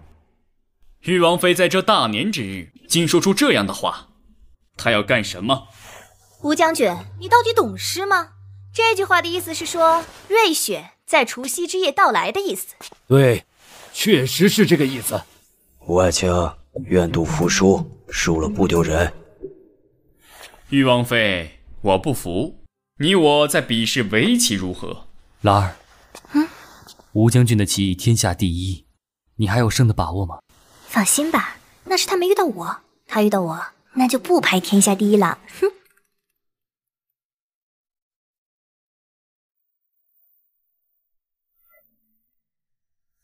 哎呀呀呀呀！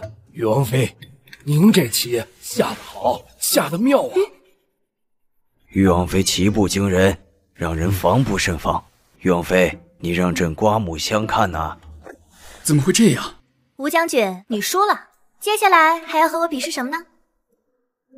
我来与你比书法。皇兄，皇帝啊，你这书法不减当年呐！陛下，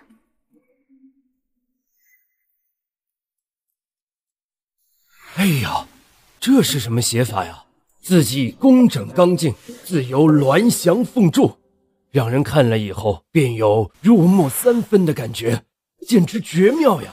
哼，你这个是什么字体？这叫行楷，是由现在的正楷演变而来，可以使得字体更加的工整通透。妙极了！朕宣布，这局誉王妃赢，宣布以后举国推行行楷书法。哼，想不到誉王妃深藏不露，坊间传闻誉王妃不是什么乡下野丫头，看来所言不假呀。镇南王这话是何意？我行得端，坐得正，如假包换。皇叔，兰儿已比试了3局，胜负已见分晓。玉儿说的对，朕宣布誉王妃获胜。慢着，誉王妃还有什么事吗？刚刚吴将军答应过我要愿赌服输，吴将军，现在你可还认？吴将军，你认还是不认呢？皇上，臣愿赌服输。誉王妃，你有什么要求，尽管提吧。要求不敢当，也不需要吴将军和战南王跪下来学3声狗叫，只需要你们2个亲自向我道歉，并且承认不应该用短浅的目光来看待女子学习的事情。你好大的胆子，休想！吴将军，你这是要出尔反尔吗？臣不敢。吴将军，我看你没有不敢的，连这天下你都想要是吧？皇上息怒。誉王妃，臣知错了，女子教育有用。这还差不多。誉王妃秀外慧中，让朕刮目相看。刘公公，你旨赏誉王妃白银1万两，绫罗绸缎千匹。多谢父皇。玉儿果真没让为娘失望，为娘甚感欣慰。玉儿能有今天，爱妃的功劳不可没，以养有赏。谢皇上恩赐。今天算那个小贱人命大，出尽了洋相。要是就这么弄死了，皇上那边也不好交代，只能等等了。兰儿，你好棒啊！刚刚维护女子教育的时候，简直就像仙女下凡一样。哎，你什么意思啊？我现在就不像仙女啦。现在嘛，兰儿永远都是仙女。这也差不多。兰儿，我爱你。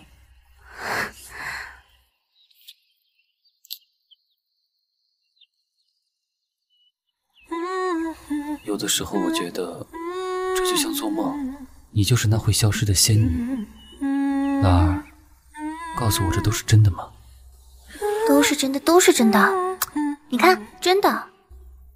兰儿，我想给你一个盛大的婚礼，我们重新拜堂成亲吧。我发誓，此生不负兰儿，你愿意吗？我愿意。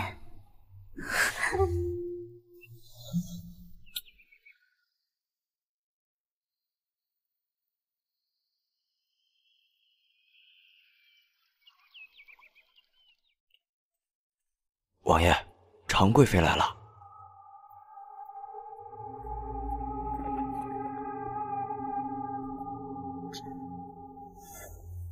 玉儿，前日年夜洛兰表现不错，皇上特意让我对你们多关心一点。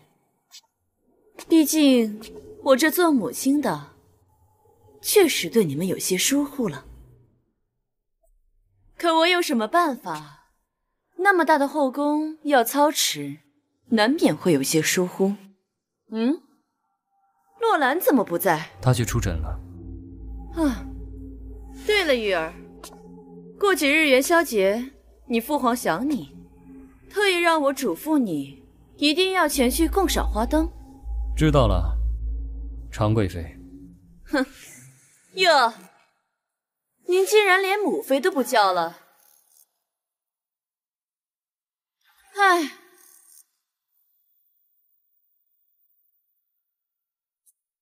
今夜本宫已经迫不及待想要看到冷玉这个野种怎么死了。贵妃放心，今晚埋伏在宫中的人都是我的心腹，一会儿等他们赏花灯放松警惕，别说一个冷玉，就算老昏君还有妖女水落兰，一个都别想逃走。等这老皇帝一死，这天下可就是我们的了。贵妃娘娘，卑职为你做了这么多，你也该让我爽一爽了吧？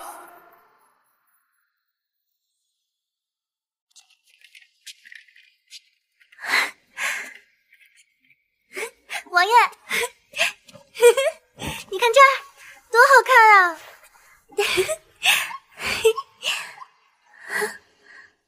这再好看也没有兰儿美。真的？啊，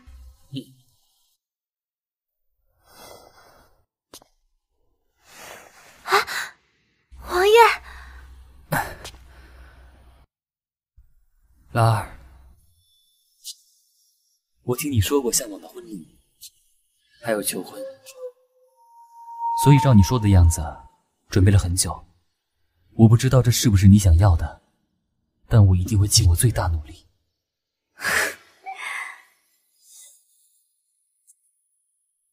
兰儿，嫁给我吧，从此我们一生一世一双人，永不分离。好，我愿意。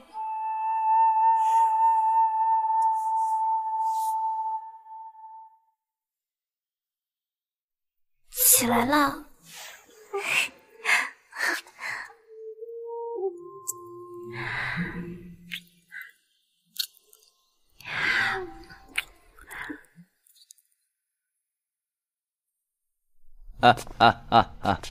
哎呀，这有刺客！护驾，护驾！保护皇上！护驾！小心！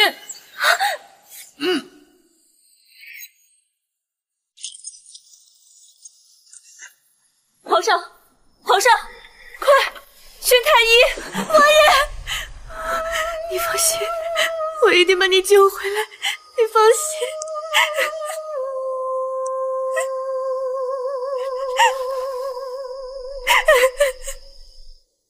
皇上，我知道你不爱我，你爱的是冷月已经死去的亲娘。要不是我像极了那个贱人，又主动养大冷玉，你根本就不会多看我一眼。可那又怎样？你现在只能躺在这儿，让你活还是让你死，都是我说的算。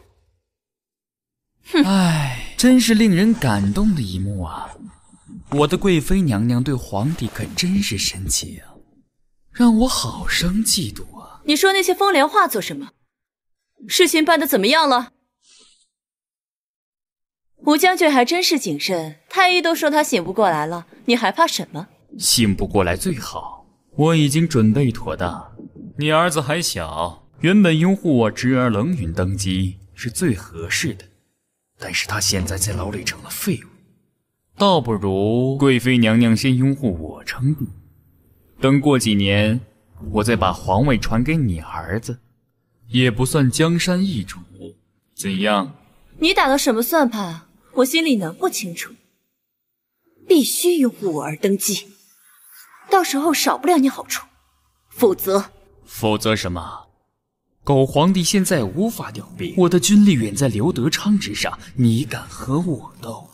吴红，你敢威胁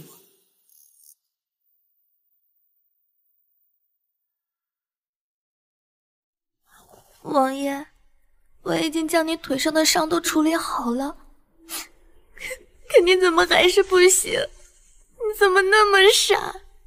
你为什么要替我挡那一剑？你会没命的！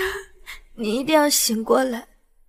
你答应过我，要带我去过自由自在的生活，你一定要醒过来！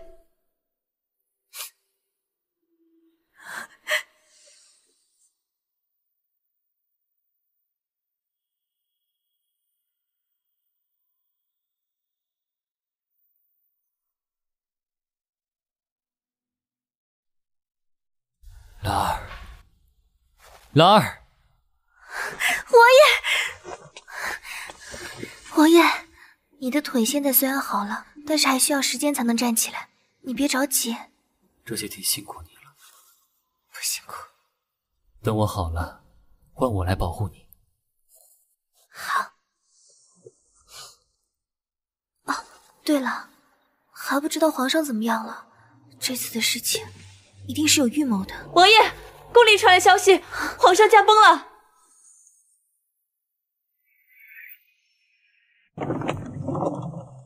让我进去。玉儿，你现在父皇谁也不想见。父皇现在怎么样？有御医在里面给你父皇诊治，如果有什么，本宫也会第一时间通知你们。都回去吧。怎么，你连本宫的话都不听了？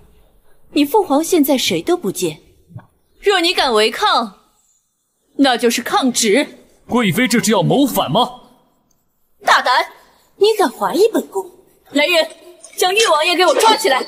我有皇上御赐的金牌，没有皇上口谕，谁敢动？不孝的东西，你想反天是吧？我只要亲眼看到父皇没事，常贵妃若不是做贼心虚，何必阻拦？你，哼！幸好王爷提前探好了安宁的位置，常贵妃还真是丧心病狂。我倒要看看她葫芦里卖的是什么药。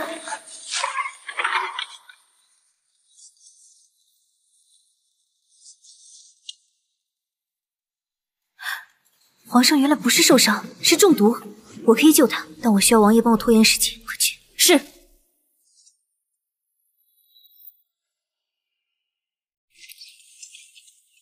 王爷，你在干什么？常贵妃也会害怕吗？我以为你早已是一人之下，万人之上，天不怕地不怕了。大胆！我是你母亲。你竟敢这么跟我说话！母亲，你配吗？从小到大，你对我做的哪一件事，哪一件像是一个母亲做的？相反，你对太子都比对我好千万倍。白眼狼，果真养不熟你。你终于承认我不是你亲生的了。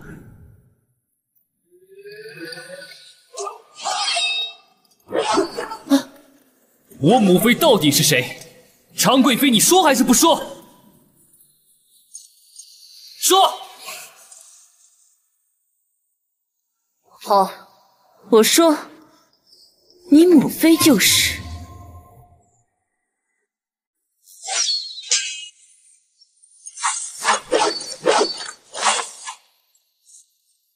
啊！吴将军，你还等什么？给我杀了他！吴将军是在助纣为虐吗？本将军只是在保护常贵妃，等皇上醒了，自然会为皇上效力。你大逆不道，意图手刃亲母，就算皇上醒了，也绝对不会放过你。快了，王爷，你再坚持一下，马上就要成功了。冷玉啊，冷玉，你个养不熟的狼崽子，就凭你也想和我斗？你那个短命的亲娘，就算是当了皇后，被我神不知鬼不觉的弄死了。是吗？啊！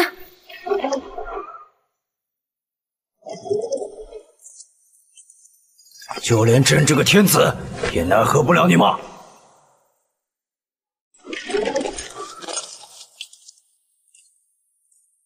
就连朕这个天子也奈何不了你了吗？皇上，还知道叫皇上，我以为你是皇上呢。皇上，你醒了，简直太好了。臣妾担心您一直守在你身边。贱人，还嘴硬，朕在里边全都听到了。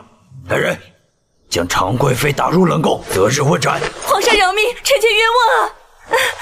微臣护驾来迟，还请皇上责罚。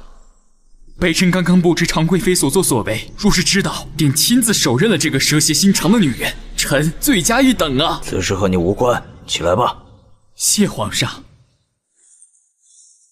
来人，将常贵妃拿下。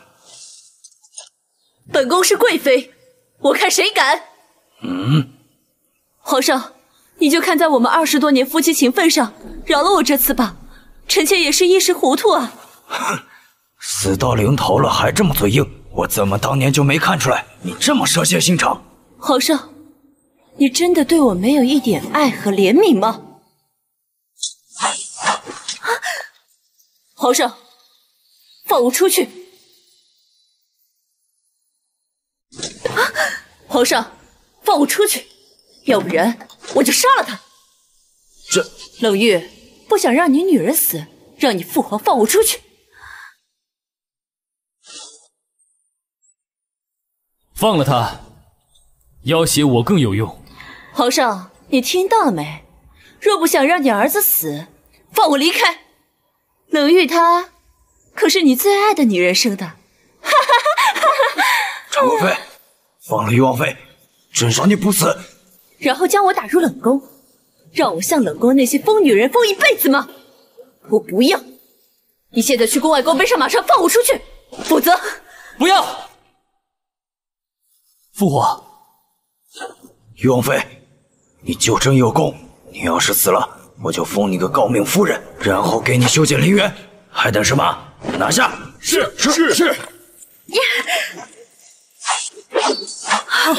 王爷，我没事。玉儿，王爷，我说好玉儿，你是来助我的吧？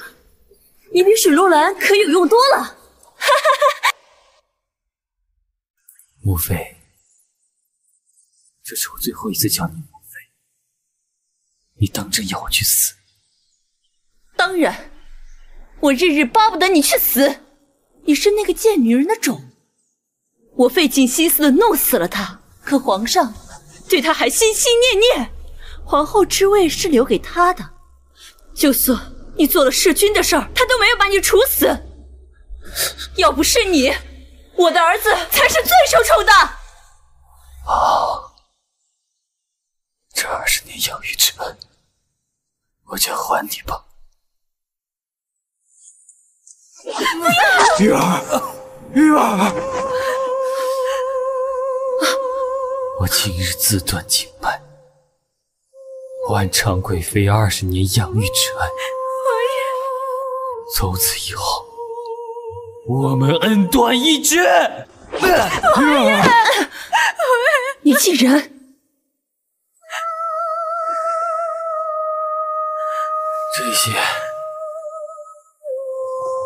这是当年你联手冷雨陷害我的罪证，铁证如山，不如狡辩。还有当年你往我腿上扎入的钢钉，害死我母妃，这桩桩件件不容否定。你真该死，我早就该杀了你才对。你这个毒妇，来人，把他抓起来，打入大牢。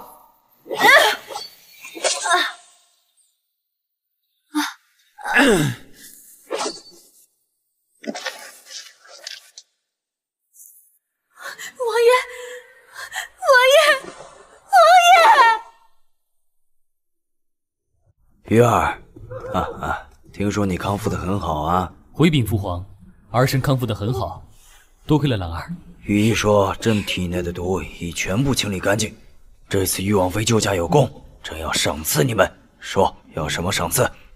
回禀父皇，儿臣和兰儿什么都不想要，只要您健健康康就好。相公说的对，父皇，这段时间您已经赏给我们很多东西了。玉王妃救驾有功，朕就赐你一个大宁国的第一女神医称号吧！明天就让刘喜把金子牌匾送到你府上去。多谢父皇，儿臣很喜欢这个称号。果然自古皇帝多无情，上次不顾我死活的事，你是只字不提呀！算了，谁让你是皇帝呢？玉儿，朕从今天决定，正式封你为大宁国的摄政王，随时可以替朕处理国事，权力仅次于朕。另外，朕再赐你一柄尚方宝剑，剑剑如剑阵。儿臣多谢父皇。刘喜在。明日早朝的时候，把朕宣布的2件事当着摆放宣读。遵旨。玉儿，时间不早了，都回去吧。儿臣告退。对了，明天早朝别忘了参加。是。哎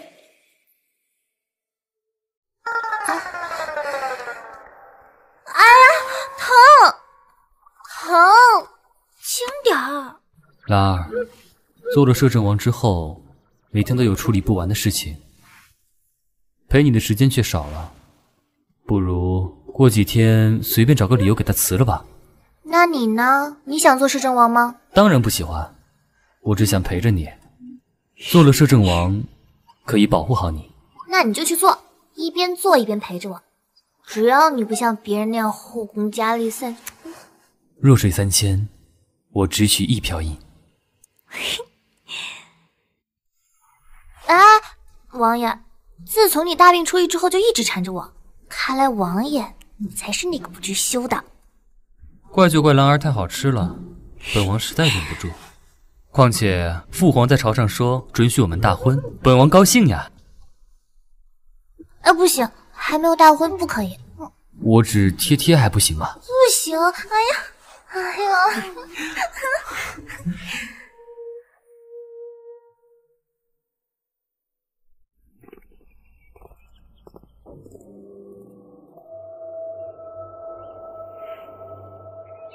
怎么了，兰儿？我好像又闻到上次劫持我的味道了。什么？可是常贵妃她……没错，常贵妃死了，除非另有其人。别怕，兰儿，我会保护好你的。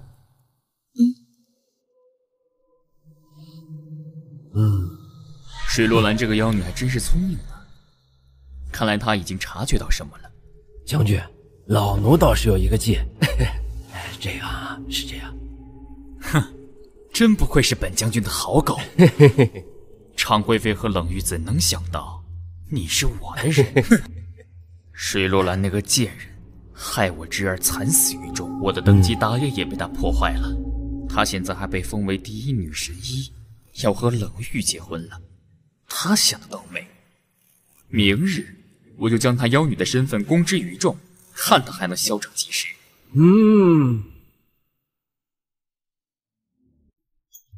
摄政王纳妃庆典这么大的事儿，天下人都来参诊，说朕让一个妖女进入皇家，化天下之大忌。父皇，兰儿不是妖女，之前您不是已经调查清楚了吗？况且是我娶妻，关天下人何事？放肆！你代表的可是皇家的脸面。水洛兰是不是妖女，朕知道，但她乡下女子的身份，这是事实。皇上，水洛兰是个乡下女子，现在满城皆知，倒不如趁誉王还没有举行正式的纳妃仪式，先撤回皇命，择日再为誉王也选一合适正妃，才能堵住悠悠众口啊！皇上，臣觉得不可。特妃大典已经昭告天下，如果现在出尔反尔的话，皇家的颜面更有损。让摄政王娶个乡下女子，那其他的皇子以后怎么办？皇上英明，这才是为皇家颜面和江山社稷考虑呀。既然这样，那朕就封水洛兰为玉儿的侧妃吧。摄政王择日再找个合适的正妃。既然这样，那朕就封水洛兰为玉儿的侧妃吧。摄政王择日再找个合适的正妃。父皇，您明明已经答应儿臣准许我们大婚，此举不妥。有什么不妥？朕非常感谢水洛兰救过朕的性命，但是皇家的威严绝不容天下人耻笑。一个乡下的女子怎么能做你的正妃呢？皇上说这话难道不自相矛盾吗？当初让我以正妃的身份进入誉王府，做誉王的陪葬，我是正妃的身份，在场的哪个不知？不仅如此，整个京城都知道我是誉王妃。难道皇上要让百姓嘲笑我们皇室中人薄情又寡义吗？大胆！你个乡下野丫头，粗鄙无礼！皇上，臣有几人能够证明这一点？传。草民叩见皇上。起来吧。皇上，草民今天就是杀头也一定要说，水落兰不仅是乡下女子，她在水家村名声极差，行为不端，这样的人嫁给王爷做侧妃，怕是无德担当吧？你胡说！是不是胡说？村长，你说。皇上，水落兰在我们村里名声极差，从小偷鸡摸狗，坑蒙拐骗，长大以后还跟我们村的男人偷情，还被我跟水婶捉奸在床。水婶，你有印象啊？是的，皇上，这样的人怎么能嫁给誉王爷呢？血口喷人！我还免费帮你们家治疗过，你们有没有良心？父皇，儿臣对他们说的一个字都不会相信。我的兰儿是清清白白的。无风不起浪，这么一个女子怎么能进入皇家呢？来人宣旨，朕要撤回水落兰的侧妃之位。兰儿不是乡下丫头。水叔叔，你怎么来了？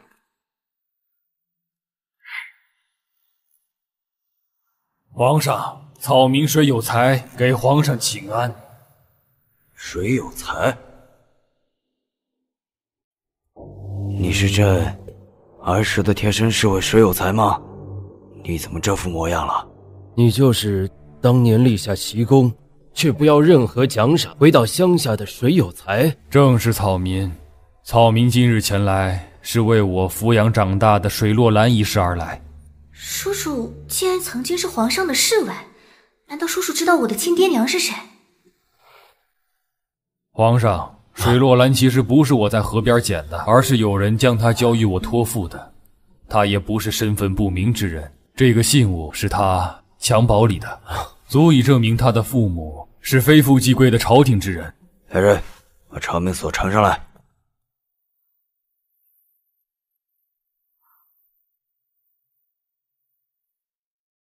这长命锁可是先皇赐给几位护国有功的大将军的藩邦之物，你手里为什么会有啊？所以草民斗胆猜测洛兰的身份非富即贵。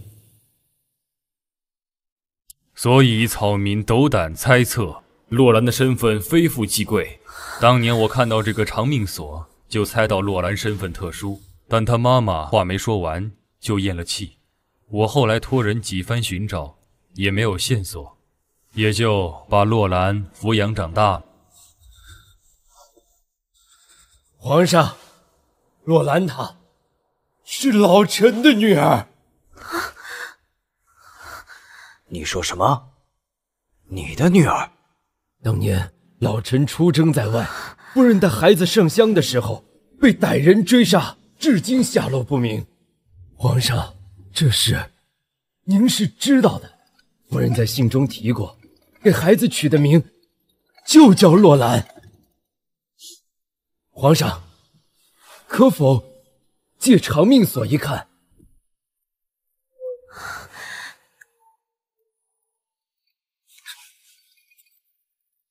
这长命锁是先皇赐予老臣的，老臣让夫人一直贴身携带。这长命锁是先皇赐予老臣的，老臣让夫人一直贴身携带。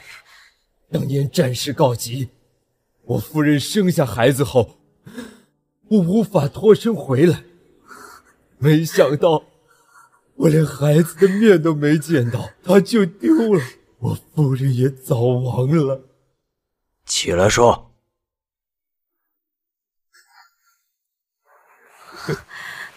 洛兰，我第一次见到你的时候，我就觉得特别熟悉，没想到你就是我的女儿。原来你是我的爹爹。老天有眼，老天有眼呐！我刘德成后继有人了，老天开眼呐！父亲在上，请受女儿一拜。快起来！兰儿，也没想到，老了还能找到你，也真的太开心了。皇上，现已经证实洛兰就是我刘德昌的女儿，难道堂堂护国公的女儿还配不上誉王正妃之位吗？刘大人劳苦功高，又是大宁国的护国公，你的女儿嫁给玉儿为王妃，自然是合情合理了。谢皇上。传旨，礼部与刘大人、玉王爷一起商讨陈清大典大事，别亏待了国公府的长女出嫁。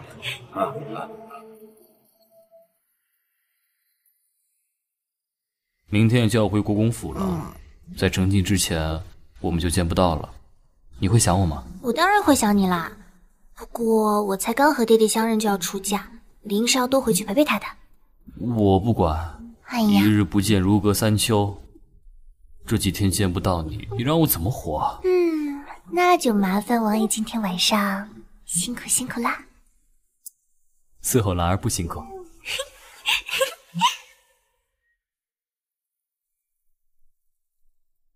兰儿，你婶子和春花来给你道歉了，婶子有眼无珠，知道错了，当初不该那么对你，你就原谅我们吧，兰儿。道歉有用的话，要官差干嘛使啊？是吧？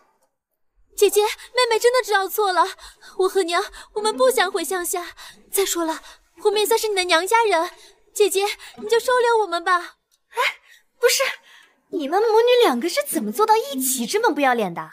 今天看在水叔的面子上，就不为难你们两个，识趣的赶紧给我滚！兰儿，不管怎么说，你也是吃我们家米喝我们家水长大的，我们要点聘礼，不过分吧？你刚刚说聘礼，你忘了当初是你和他把我掐死了，又忘了怎样把我当个使唤然后伺候你们的了，就这样还想跟我要聘礼？那都是过去的事儿了，毕竟把你养这么大，还飞上指头当凤凰了。这个聘礼你要是不给，我们就不走了。还赖这儿了？不走了？行。既然婶婶不想走，那就别走了。你这个白眼狼，死丫头，你敢这么打我？你敢这么打我，白眼狼！夜里必须要翻倍。气我撒完了，要是你们现在还不走的话，我就放狗咬死你们。府中的狗好久没见荤腥了。是啊，是该放出来溜溜了。没错，放狗！不就是一个畜生吗？怕他做什么？你个死丫头，等等我！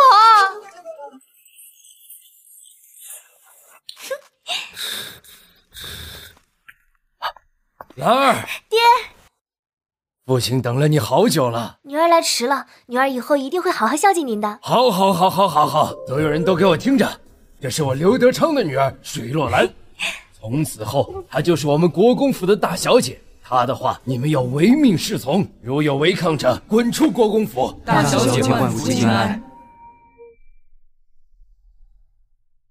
从此以后，她就是我们国公府的大小姐。她的话你们要唯命是从，如有违抗者，滚出国公府。大小姐万福金安。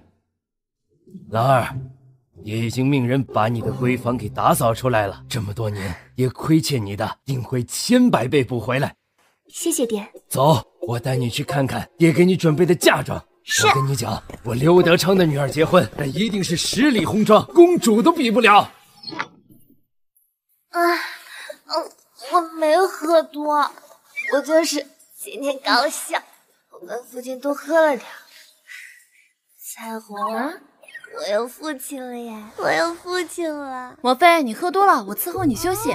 不休息，王爷，我要去见王爷。王妃，还有3天你才和王爷成亲，现在还不能见面啊！还有3天不行，我一天不见王爷，我就想我要见王爷。你先出去吧，这件事不要告诉别人。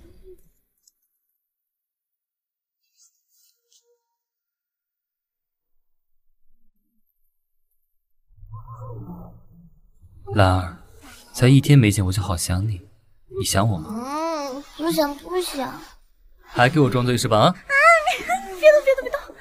明天的事准备好了，好戏即将上演。鱼儿就要上钩了。一拜天地，二拜高堂，夫妻对拜，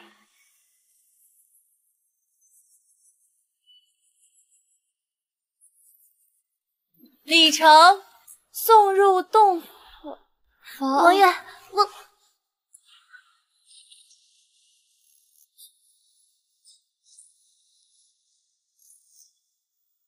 哈哈哈哈哈！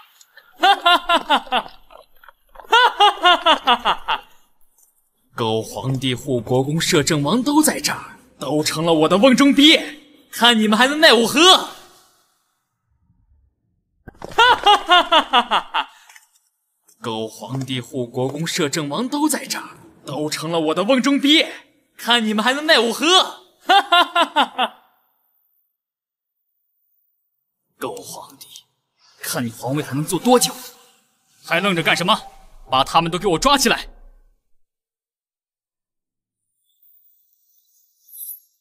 御林军何在？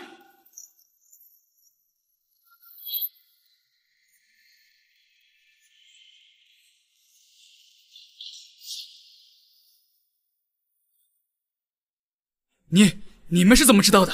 吴将军，你以为你藏的已经很深了，可你不知道。那天在你绑我的时候，我就已经醒了。我猜的果然没有错，这里面装的是迷迭香。迷迭香平日里没什么，可今日婚堂上所点的香是你送的，而这味迷迭香正是那个香的解药。皇上，他们所有人应该都有这种香，如今人证物证俱在，还望皇上明察。皇上，臣罪该万死！大胆无吼，竟跟我逆朕！来人呐，拉出去斩了，株连九族！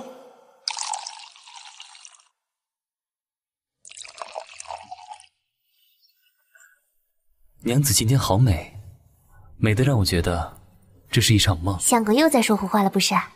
男儿不是好好的站在这里了吗？喝交杯酒啦！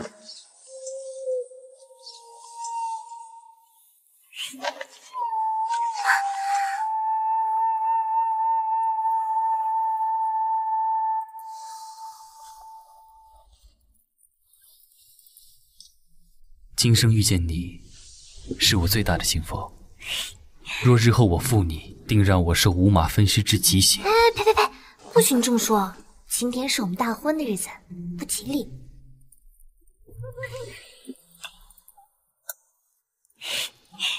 今晚你就完完整整的属于我了。啊！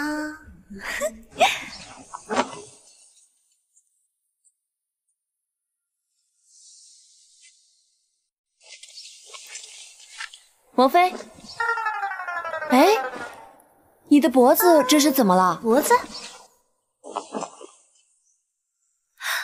这怎么进皇宫啊？哎呀，都怪王爷！今日风大，小心着凉了。相公莫不是害羞啦？怕被别人瞧了去？小丫头，不要懂太多，乖乖听话就行。儿臣拜见父皇。起来吧，起来吧。多谢父皇。如今呢，已经尘埃落定了，留在我旁边的只有你和玉王妃了。回头想想，都是朕的错呀。玉儿，你能原谅朕吗？父皇，儿臣从未怨恨过，谈何原谅？儿臣也是。好，那既然是正式玉王妃了，那朕呢也就既往不咎了。你呀，以后多为我们皇家开枝散叶吧。那朕呢也就既往不咎了。你呀，以后多为我们皇家开枝散叶吧。说既往不咎的不应该是我吗？这老皇帝果然鸡贼。兰儿怎么了？玉儿，玉王妃这是有喜了吗？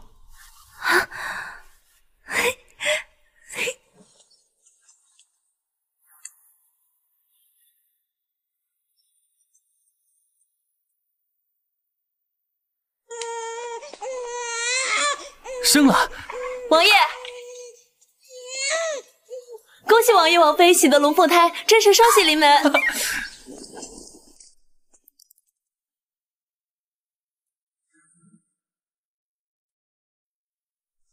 兰儿，辛苦你了。不辛苦。你看我们的孩子，多像你啊！我看他像你多一些。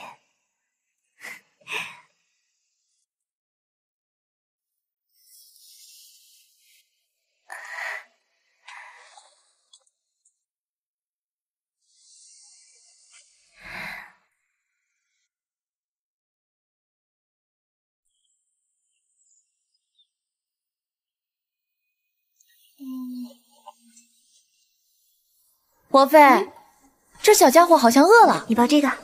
我来。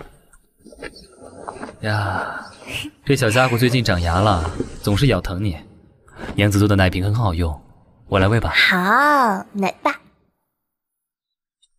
王妃，如意现在无家可归，看在我照顾您这么久的份上，您就收了我吧。无家可归，早知今日何必当初呢？如意，我这儿可不是许愿池。彩虹，给我把如意带出去，看见她我就晦气。是。王妃，你不能见死不救！王妃，如意知道错了，王妃。娘子现在越来越有王妃的做派了。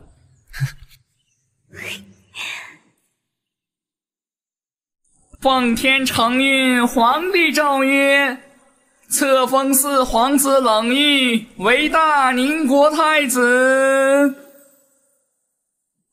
王爷，你想什么呢？你猜？我猜又是父王让你当皇上吧。兰儿，我不想，我只想陪着你，给你一生一世一双人的自由。哦，怎么当了皇帝就要娶3妻4妾啦？我若多看别的女人一眼，我就天打五雷轰。哎呀，好啦，我相信你。如果说你真的想去当这个皇帝的话，那你就去吧，我支持你。兰儿，对别的男人来说，皇帝是最好的选择，但对我来说，我只要你。